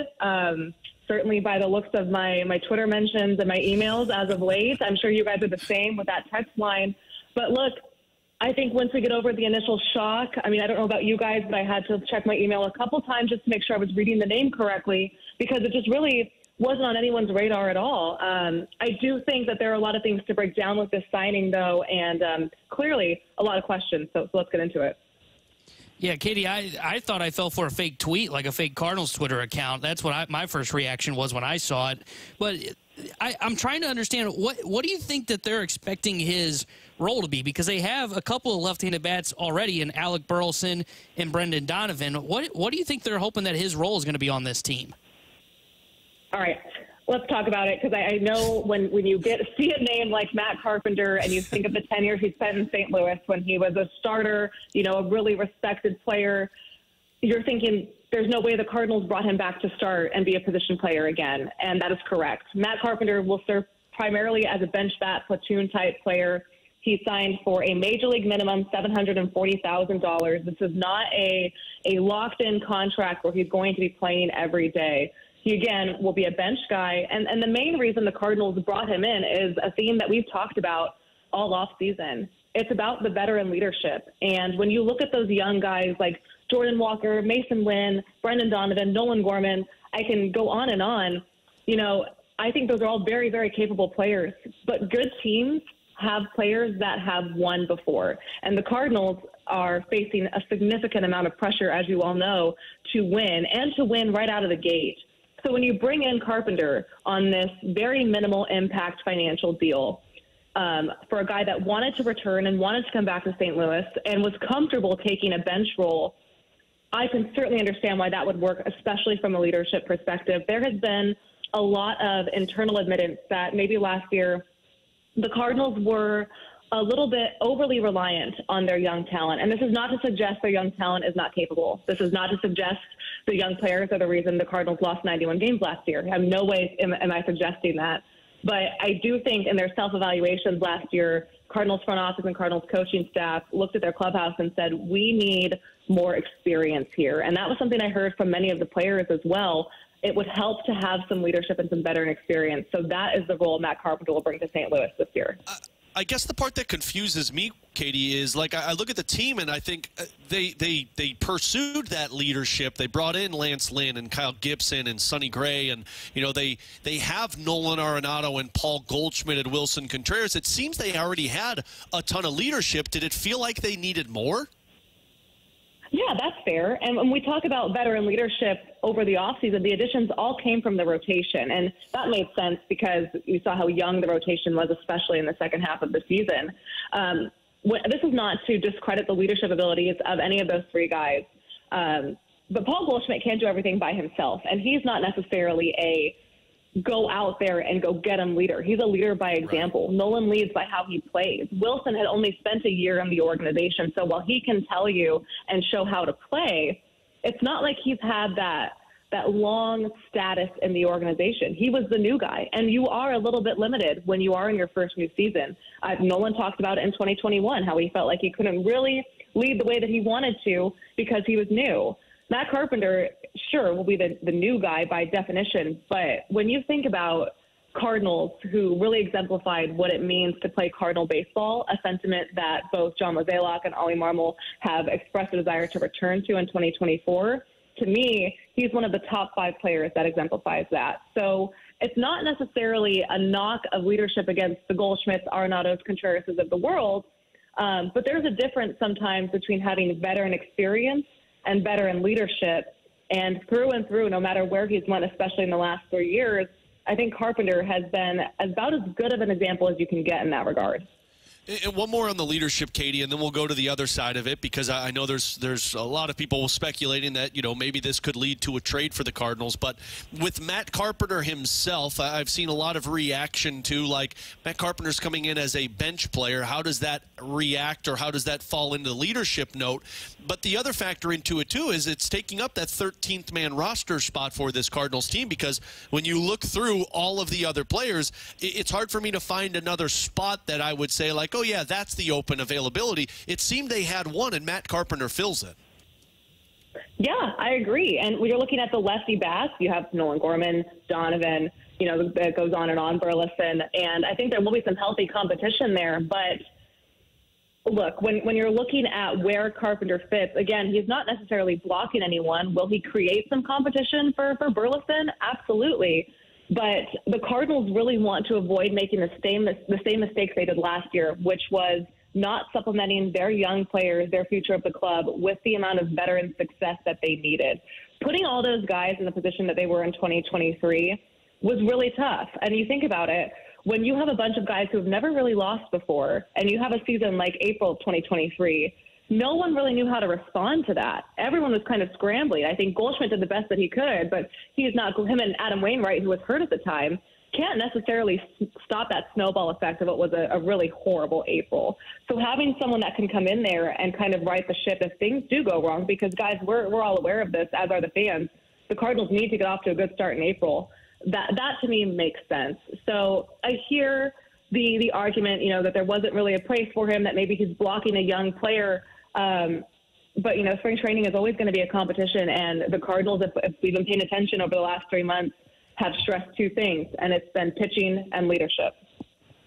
And, Katie, just hearing you talk about it and his leadership in the lefty bats, I'm assuming you don't think that this is a kind of move that is like part 2 of a 3-part move where they send Nail out, bring in Carpenter, and then they look to maybe trade one of their lefty bats, whether it be Burleson or Gorman, to go bring in another starting pitcher. Am I reading that right? I mean, you could never say never. I certainly haven't heard that, but I think with the offseason the Cardinals have had, I'm not surprised at anything anymore. It's no surprise to me that we're still talking about pitching, just when you look at the rotation and you look at the 5 established starters the Cardinals have. They have 5 guys that they trust to go out there and take the ball every day, and they have some young guys, like the Zach Thompsons, the Matthew Liberators, that are maybe those 4A kind of starters, but when do all 5 starting pitchers make all 32 starts for a club, right? So it wouldn't hurt to have some insurance there. I wouldn't rule it out, but I haven't heard anything along those lines specifically. You guys, I'm still trying to get my head around how this Matt Carpenter deal works. You should see my phone. You should see my notes right now. I can't even read my own handwriting. Katie, Mo had mentioned at winter warm-up that they were still looking to add somebody to the bullpen, and I don't think Carp's that guy. So, I don't think he'll be on the mound this year coming out of the pen. Do you think they're still looking for another bullpen arm even after this Carpenter deal?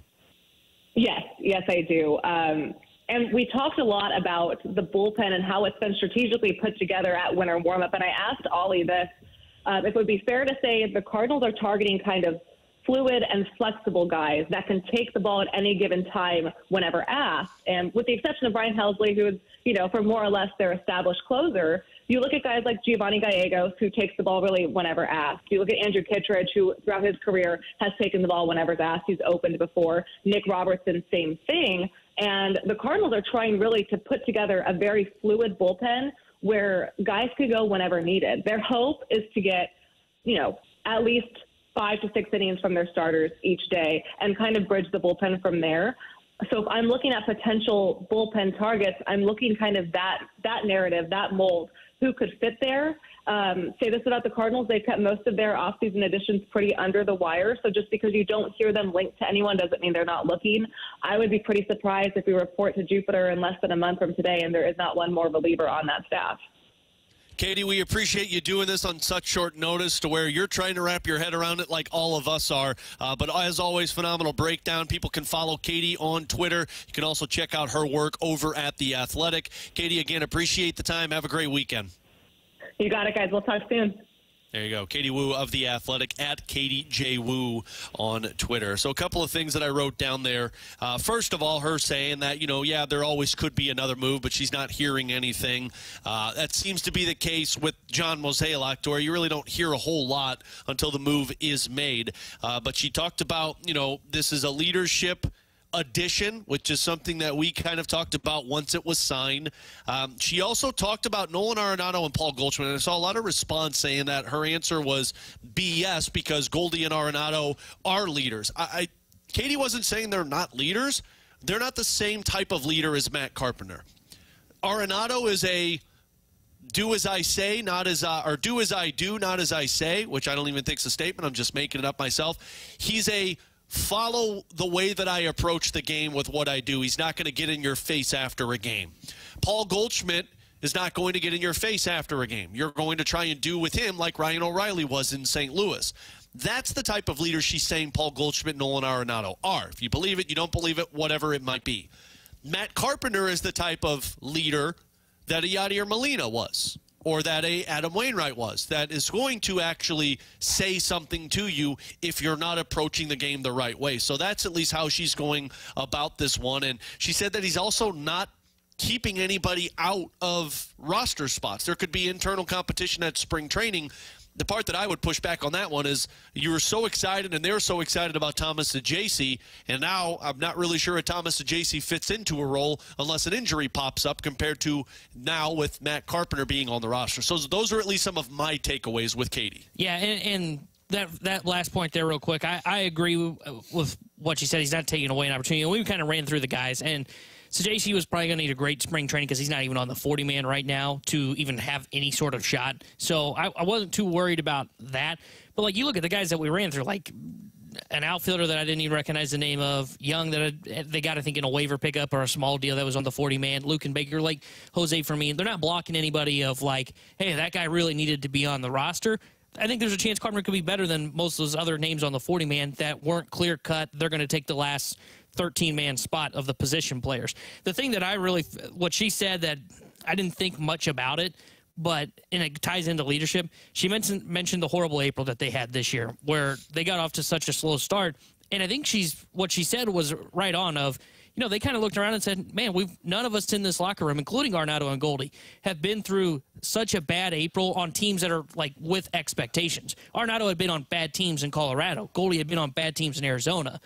But when you have a bad month, that's kind of expected. When you're a team that's expected to win the NL Central like the Cardinals were last year, and you get off to that awful start in April, there was a lot of, and you could tell in the players' voices when we heard them early on in the season of, what the heck just happened and how do we recover from that? And the reason that the Carpenter deal, when she mentioned Carpenter, remember Carpenter was on this team back in 2021 when they had that awful June where it was brutal to watch Cardinals baseball, and they needed that incredible 22-7 September to get back into the playoff race. And even though he wasn't a contributor on that team offensively, Matt Carpenter was, he was still a vocal presence on that team as a leadership guy. And I think when she brought up that part about the horrible April and those guys looked around and were like, what do we do now? We're not used to this. Carpenter's been through a month like their April when he was here in St. Louis. Yeah, but the hard part with that is, like, Goldschmidt and Arenado were a part of that team when they had to have that June comeback. Like, they were a part of that team. Dylan Carlson was on that team. Yadier Molina was on that team. Yes, Matt Carpenter was a part of the problem. But, again, to what you said, though, Goldie Arenado aren't those vocal leaders. But see, that's what I would say is more of the problem here. Like, you can't sign one player who's maybe going to take a total of 10 at-bats in April, maybe 10 at-bats in April, to try and help you out of a bad losing skid. Like, to me, that just means you don't have winning roster. And one guy's not going to make – if Matt Carpenter is the guy you have to sign that can get in Arenado's face and say, we need you to be better in the bad month that we're having, well, then your team is in a bad spot. Well, look, I'm one of those, so, like, I can understand what the Cardinals are trying to do with this leadership signing. That's what this is, a leadership signing of Carpenter. I understand exactly what they're doing, but it's not going to work. But I'm one of those that is kind of I don't listen so much to leadership is a big issue, and this is why we're struggling. Why were the Cardinals bad last year? Didn't have the talent, didn't have pitching talent. Why were the Blues bad last year? I know, and I always say that the leadership's not an issue for the Blues. The issue for the Blues is they don't have talent. Yeah, but we just spent time talking about it today, saying that it's a mindset with this team. They don't have a winning mindset. Yeah, and I don't think there's a leader. Like Shen, I think Braden Shen is a fantastic leader. If we're going to go on the idea of, well, then they don't have leadership in the locker room for the St. Louis Blues, well, that's basically saying Shen's not a good leader. And I don't think that's true. But I think it's the same thing right now. Like, with Goldie Arenado saying, like, we need to bring somebody in who knows how to get through those trials and tribulations. Goldie and Arenado were a part of those trials and tribulations and found a way through it. Braden Shen, for people that say that the Blues have a leadership problem, Braden Shen was a part of a team that went from worst to first in 2019. I think the part that confuses me with this is looking at it, and again, I understand what the Cardinals are doing. The Cardinals' mindset is, well, we need a veteran presence in this locker room to get all of these younger players in the right mindset. My issue with it is I think this speaks more to the players that they have in place that says, man, we're not sure if they're the leaders that we need right now, than it speaks to Matt Carpenter providing a presence that they're desperate for. And I think it could also say here as well, to where that locker room was an absolute disaster last year. And we look at it and go, well, did they really move a lot of guys last year? What happened? Like, they only lost O'Neill and Flaherty, who we think could possibly be those guys. And if you want to view that as a negative against Goldie or Arenado, I somewhat understand that because they were there and they're viewed as the leaders of this team. But again, as we've mentioned, this is a leadership signing, and with all the leadership guys that they've brought in this offseason, it tells you that they definitely felt that the locker room was a major issue in terms of the leadership that was inside there. I'll say it again, just like we said it when it first happened. This feels an awful lot like John Mozeliak's at his wit's end, and he doesn't know what to do with this roster, and he says, well, let's just see if we can reinvent what we had back in 2011, 2013, and you're bringing all of these people back to try and instill that in this clubhouse. And again, maybe it works. Maybe Matt Carpenter is the secret salsa to this team of finding that winning mindset, but it's just such a weird situation unless there's something else coming. That's the part that I kind of always fall back to. And that, to what Katie said, I mean, Katie said she hasn't heard anything. And again, they could surprise us. Absolutely. I don't see that happening because I don't understand why, like, Burleson is going to provide more for the team than what Carpenter could in his role. And I don't know if they want to bring in somebody like a Cabrera, who they would get for him probably, who walks the world and, yes, has the upside of a 2, but he is still needing a lot of grooming before he's ready for that role. And real quick, this comes from Jeff Jones. John Mozeliak will meet with the media via Zoom in 10 minutes. So we'll see what he has to say. Well, we'll see if we can carry that live, John Mozeliak's media availability at 1:30. So let's take a break. We'll come back and kind of reset things here on BK and Ferrario on 101 ESPN.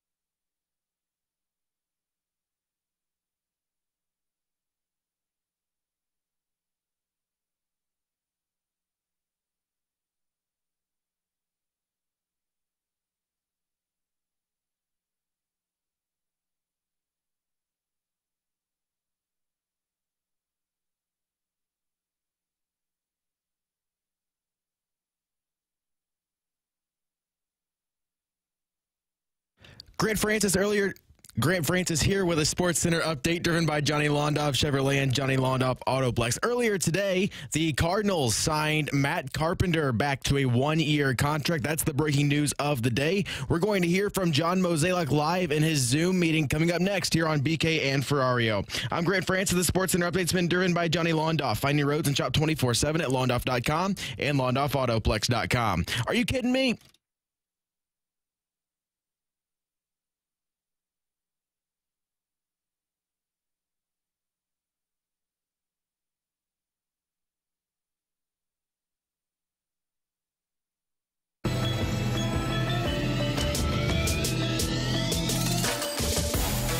Here on BK and Ferrario, live from the E&B Granite Studios at Centene Community Ice Center, alongside Tanner Hendrickson and Grant Francis. I'm Alex Ferrario. Okay, so we are going to be hearing from President of Baseball Operations, John Mozeliak, momentarily. He's got a media Zoom availability following the Matt Carpenter signing. So he is going to be speaking with the media shortly to give a little bit more information on that. So we will be carrying that one live. We are going to scrap One's Gotta Go. I know it's a Friday staple that everybody loves, but I feel like John Mozeliak's a little bit more impactful with this one. And T-Bone, as we await John Mozeliak's availability when he starts to speak, what are you expecting from the President of Baseball Operations? Well, I bet he opens with leadership. Will be probably a part of the main opening course. You don't think he's going to open with, oh, no, we're making a move? Yeah, I'll be curious to know what I'm sure he'll be asked. I'll be curious to know what he says is going to be the role for Matt Carpenter, if there is any more outside of just the leadership aspect of this in the locker room. And I'm sure he'll be asked too, potentially, and now he'll try and probably keep it open-ended about if this has anything to do with like another move coming, as you just mentioned. He would be very less candid about that, though. All right, so I think John Mozeliak is about ready to start speaking with the media. Again, the President of Baseball Operations on the Matt Carpenter signing. Let's send it over to that media Zoom availability. So I think we're good to go, Mo. Okay. So, obviously I figured rather than try to text and email everybody individually, I thought it'd just be easier to jump on a Zoom. So hopefully you guys are okay with that.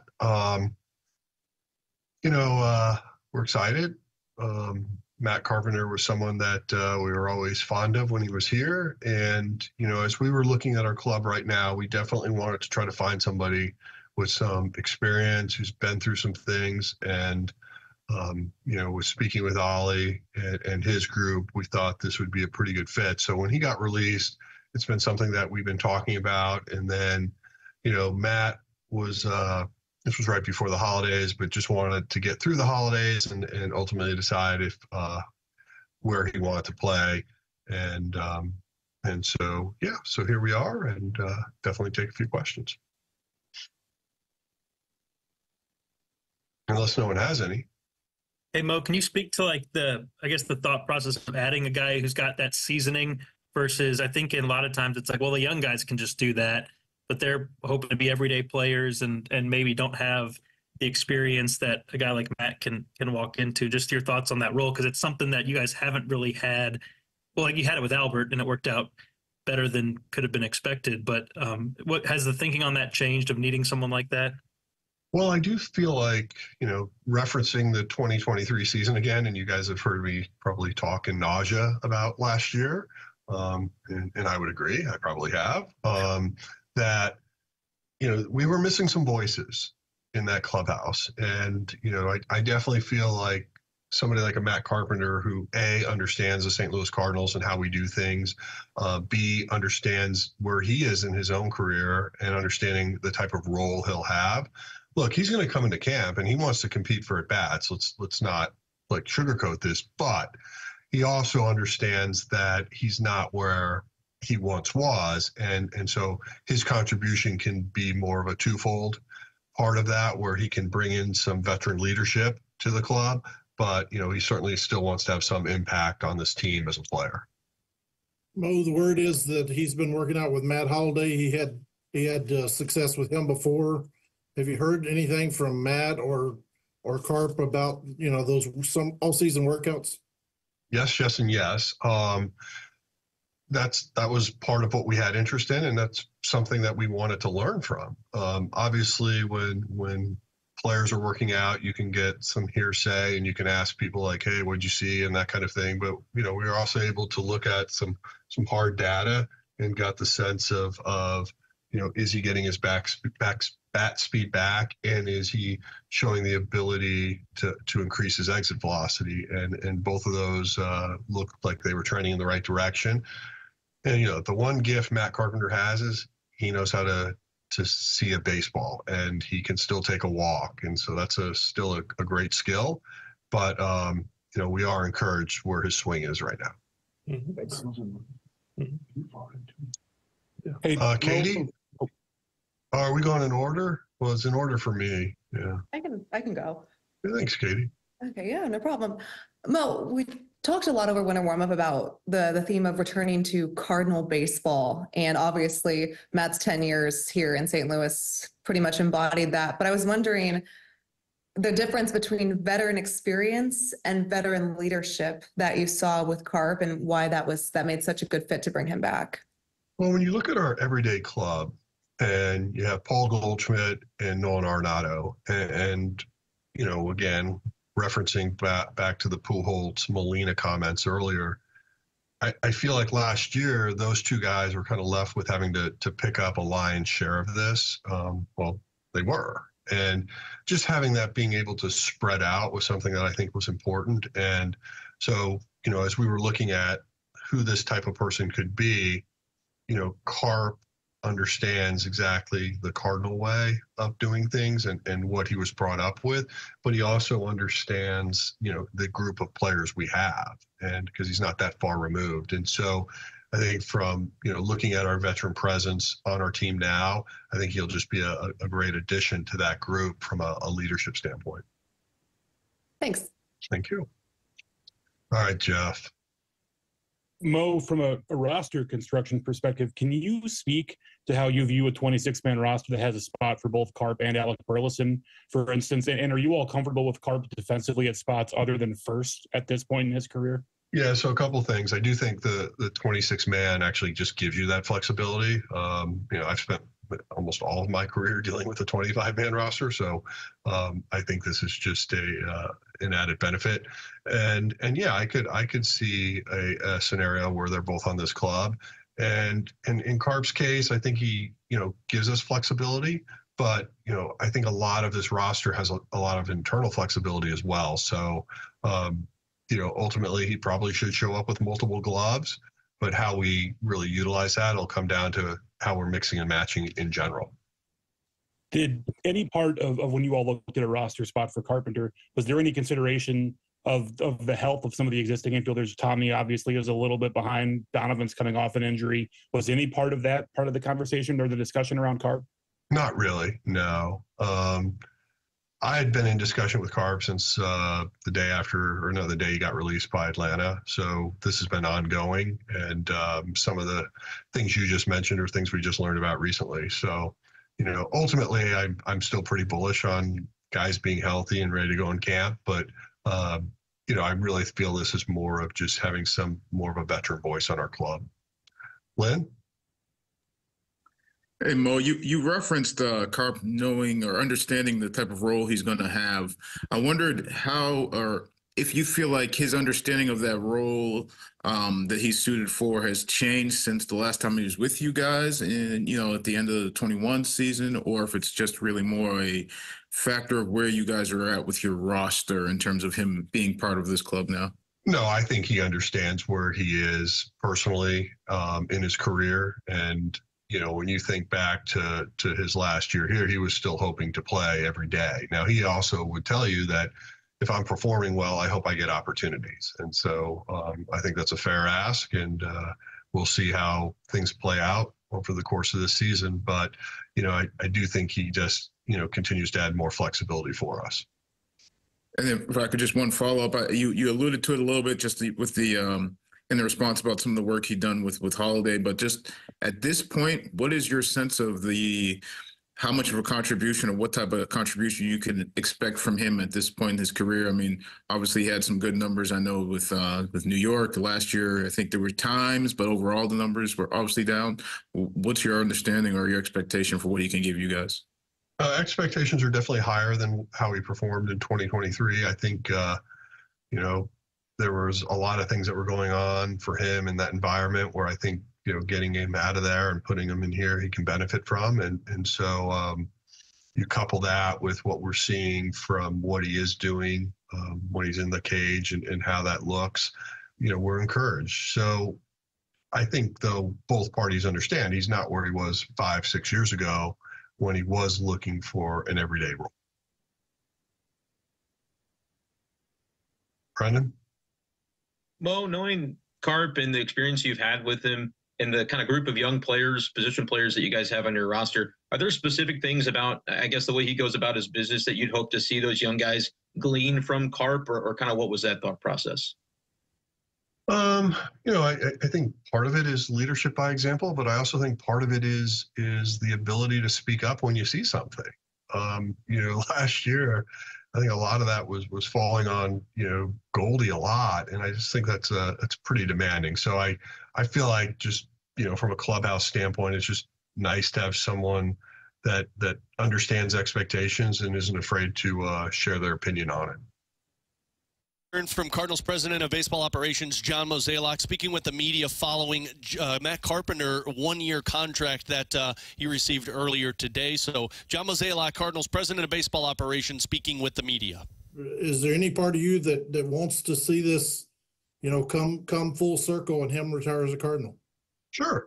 Obviously he's going to be playing for us, and I can't predict what the world's going to look like in 2025, but we'll see. Mm-hmm. But obviously he had a pretty robust career when he was with us prior to. Thank you. Jeffrey? Yeah, Mo, when you all sort of look at the way that leadership is a part of this decision and kind of how Carp can help with that, was that feedback that you received from Nolan and or Goldie at the end of last year? Was there perhaps some discussion from them about how much of that they felt like they were obligated to take on last season? Yeah, so my relationship with those guys is always to, understand what they're thinking, what they're hearing. And so that was part of it. Also talking with Ollie was part of that. And, when you have people that are advocating for you to be on this club, that's helpful. And I do think a lot of what they were telling me makes a lot of sense in trying to address it. So, I'm hoping it works, and I'm hoping he can be successful both in the clubhouse and on the field. Brian? Mo, last weekend, James Nail was at winter warm-up, and he was excited about the year. Obviously, a move like that doesn't happen overnight. Can you kind of explain how that works, since he's I guess his 40-man spot would be the one that would go to Matt Carpenter? Exactly. Yeah, so the process of that was we had been in discussion with the South Korean team for at least 2 weeks, and they had identified a couple different players that they had interest in. James for us, and then players I don't know with other organizations. But when we finally got to a point where they wanted to do physicals and that type of thing, so we did that on Sunday of the warm-up. But they actually wanted to physically read the MRIs, and so it's not like you can just overnight them like I can to your house. So there was a little bit of a delay in that process, but obviously late last night we had confirmed terms and they signed off on the physical. But yeah, so it had been going on a while. Thank you. Daniel? Mo, with Carp filling out that last 40-man spot, do you envision this being the 40-man group that opens camp when there's the first full squad workout? That's a clever way of asking me if we're done or not. And the answer is I don't know. I still think there's some things that we are looking at and trying to pursue, so we'll see where that goes. Thank you. Yes, sir. Lynn? Yeah, Mo, I wanted to just make sure whether or not I was hearing or understanding correctly. When you mentioned sort of players advocating for addition, was that just veteran addition, or was that specifically Carp? It was a veteran addition, but with a Carp type of mindset and experience. Thank you. You're welcome. Randy Carricker, you should probably go on mute. Otherwise, we're all going to have to listen to you drive. Oh, you got that. Thank you. It's the least I can do for the group. Yeah. Team player. Thank you. Anyone else? Yeah, Mo, just kind of maybe to echo on Daniel's point, you were pretty adamant that pitching was still something you guys were looking at bullpen-wise at winter warm-up. Is that still in a holding pattern as of now? Yeah, I'm paying attention to the market, and that's why I can't speak in absolutes at this point. Thanks. You're welcome. Hey, Brian Marto, I think we can wrap this up. All right. Well, thanks, Mo. And all right, there you go. John Mozeliak, Cardinals president of baseball operations, his media availability with the Matt Carpenter signing. So just a couple of things to take away from this one. Mo saying that, Matt understands his role with this team, that he's going to come into camp and he's going to compete for at-bats, but he understands that he's also coming in as a veteran presence that might not see the field an awful lot. So that's one big part. But the biggest one for me, T-Bone, was where he talked about experience versus leadership. And the quote that really caught me, because we've seen a lot of this talking about, how can a Matt Carpenter provide experience if he's sitting on the bench? Or how can a Matt Carpenter provide experience if he's not even playing? And to what point you were trying to make in the previous segment, the reason that he was signed and the reason he has the ability, and to what Mo said was speak up and say something if he sees something, is because he's played in the league for 13 years. And Mo talked about how Nolan Arenado and Paul Goldschmidt took a bulk of that load last season, specifically as the only position players who were the leaders. Wilson Contreras, as Katie Wu told us, came in first year. Can't really say much when you're just getting acclimated to a roster. So people don't like to hear it. People think it's an excuse, and people think it's the wrong answer. But this was their mindset, that they needed somebody who had veteran experience. And Mo also said it wasn't just Matt Carpenter. It was a veteran player that was available who, if something is not right, can speak up and say something to this group of players. That was the sole purpose of this signing. Yeah, I found it interesting when he said that Goldie Arenado took on the bulk last year, said that he had communicated with them. It's clear they were looking for somebody else to come in and be a part of the veteran leadership group. And he said that they weren't necessarily just targeting Matt Carpenter, kind of like he had kind of said that about Lance Lynn. Right. Where it was more of a mutual thing, and we really wanted Lance Lynn. Don't get me wrong, they wanted Matt Carpenter. That's why he's under contract. But I think it actually works out best that it is Carpenter, because he has been a St. Louis Cardinal. The other thing that I found interesting was they had asked him, I think that was John Denton, I'm not 100% sure, that asked him about, he's been working with Matt Holliday in the offseason. Have you guys taken a look at or talked with Matt about his workouts this offseason? And he said, yes, we've been able to look at the data from his bat speed and exit velocity, which were the two things that kind of started to go for Matt at the end of his time here in St. Louis, that he got back in New York and then kind of got back away from in San Diego. So they clearly like what they're seeing, to where they think he can at least probably be, like I said, hopefully a league average bat for them, if he does, depending on the amount of at-bats that he does get. And he said that he said he doesn't know if they're done yet, and they are keeping an eye on the pitching market still, which I expected him to say. But I think, as Katie Wu said when we talked to her as well, I asked her, do you think they're looking for another bullpen piece? She said probably yes. So if I had to guess, there's probably one more move still to come this offseason. And you're waiting for a contract to dip down to what they're willing to spend, not go out to the market and just sign somebody, because people will say, well, if they were going to do it, they would do it already. Why they're not doing it is because they're offering somebody $2 or $3 million, and that player hasn't come to reason yet. That's all they're going to get on the market. So that's why you haven't seen anything. I did also find it interesting that he said, he's not blocking anybody on the roster. He's not taking anybody's position. They put it into the position that brought him here, and they expect him to compete, but he's not getting any more at-bats than Alec Burleson or Nolan Gorman or Lars Nootbaar or anything like that. Matt Carpenter is going to be that 26th man on the roster. And I know everybody listening to this is like I am, skeptical and saying, sure, talk to me when he's getting everyday playing time in April. I mean, if that happens, then we blast this team for it. And I'll tell you what should happen if they're playing Matt Carpenter every day in April, unless he's on a tour, he takes a job and toward pace out of spring training, and even then I don't know where he has a starting spot, maybe DH. Everybody should be fired then. Absolutely. But up until that point, it's made it very clear that Matt Carpenter is here for one role and one role only, and that's finding ways to be a voice in this clubhouse that they obviously lost last season. So that kind of puts a bow on the Matt Carpenter conversation, and if you missed anything from that John Mozeliak press conference, you'll be able to check it out after the show today up on our podcast page, 101ESPN.com, presented by Dobbs Tire and Auto Centers. Big thank you to Grant Francis and Mike Ryder busting their butt back in the studios to get that one up online for us today. We'll take our final break. We'll come back with the BK and Ferrario Rewind with a little NFL look ahead next here on 101 ESPN.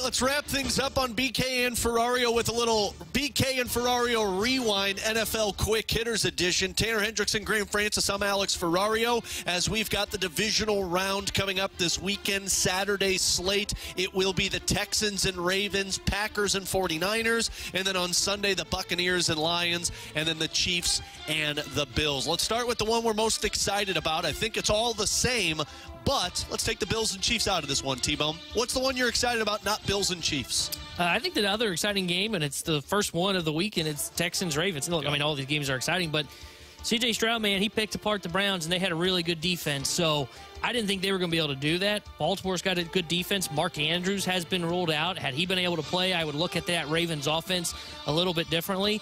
I'm still sticking with the Texans as an upset, man, but I think it's going to be close, and I think C.J. Stroud gives them a fighting chance against that great team. I love that one. The other one that I'm super excited for is Packers and 49ers.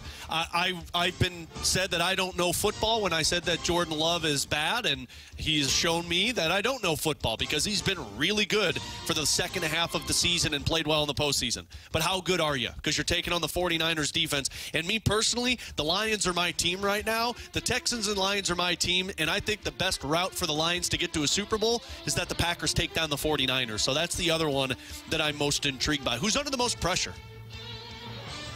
You can go team, coach, player, however you want. I think the team/player under the most pressure is Bills and Josh Allen.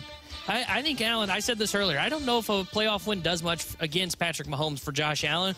Why? Because he's being judged more on can he get his team to the Super Bowl. Yeah. And they're at home now. Now Mahomes is no longer at his safe place in Kansas City. He's got to go on the road for the first time ever in the playoffs.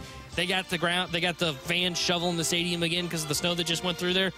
Buffalo's under the most pressure. They need to win this weekend. They're favored against Kansas City, a team that I don't have much faith in, and I honestly am rooting for Buffalo. I think they're the team. Mine's Lamar Jackson. I don't think anything's going to happen to Lamar Jackson. Lamar is probably still going to win the MVP. Lamar is still going to be viewed as a top quarterback in the AFC. But Lamar is going to be 1-4 in the playoffs. And he has not advanced from the divisional round in his career. And I think if Lamar Jackson struggles against C.J. Stroud and the Texans, Lamar Jackson's going to enter the same conversation that Dak Prescott's in of regular season quarterback, but not a postseason quarterback. And that is dangerous for him in terms of the career. Final one. Who's the team you're rooting for? I find myself, you mentioned it just a couple seconds ago, I find myself rooting for the Lions for the rest of the playoffs. Me too, man. I don't know why. I think it's Dan Campbell. I'm not a fan of Goff. I experienced Goff as a Rams fan. It's Dan Campbell, but it's also like the miserable time that the fans have had of how bad that team has been, and it's Jared Goff, it's Dan Campbell. I think their team's exciting. I think the fan base, it's fun to see them get excited. So all of that factors into I'm rooting for them so hard. And they've got a great offense too when they're playing right. I think offensively they're really good as well. All right, let's do this before we get out of here. Let's make our picks. Let's start with Texans-Ravens. Who's the winner? I'm going Texans, man. I'm doing Texans. I don't feel good about the Ravens offense. Grant, who's your winner? Grant might be doing podcasting. I was podcasting. What's the question? Who's the winner, Texans or Ravens? Ravens. Okay. It's Ravens. Packers, 49ers. 49ers. I don't think it's close. Yeah, mine's 49ers. Grant? I've got the Niners. Okay. Buccaneers, Lions? Lions. Pretty simple there. And then the final one, Chiefs and Bills. I'm going Bills. I think they do it. I think they beat them. Grant? I think the Bills expose some Chiefs' weaknesses here. I'm going to go Bills. I'm going Bills as well, man. So we are all on the same page. Texans, Niners, Lions, and Bills. Enjoy divisional round weekend. I will be back with you tomorrow at 6 o'clock for Blues and Washington Capitals pregame starting at 6 o'clock. Check everything out on our podcast page, 101ESPN.com, presented by Dobbs Tire and Auto Centers. Big thank you to Grant Francis. Big shout out to T-Bone. I'm Alex. Have a great weekend. We'll talk to you Monday on BK and Ferrario here on 101 ESPN.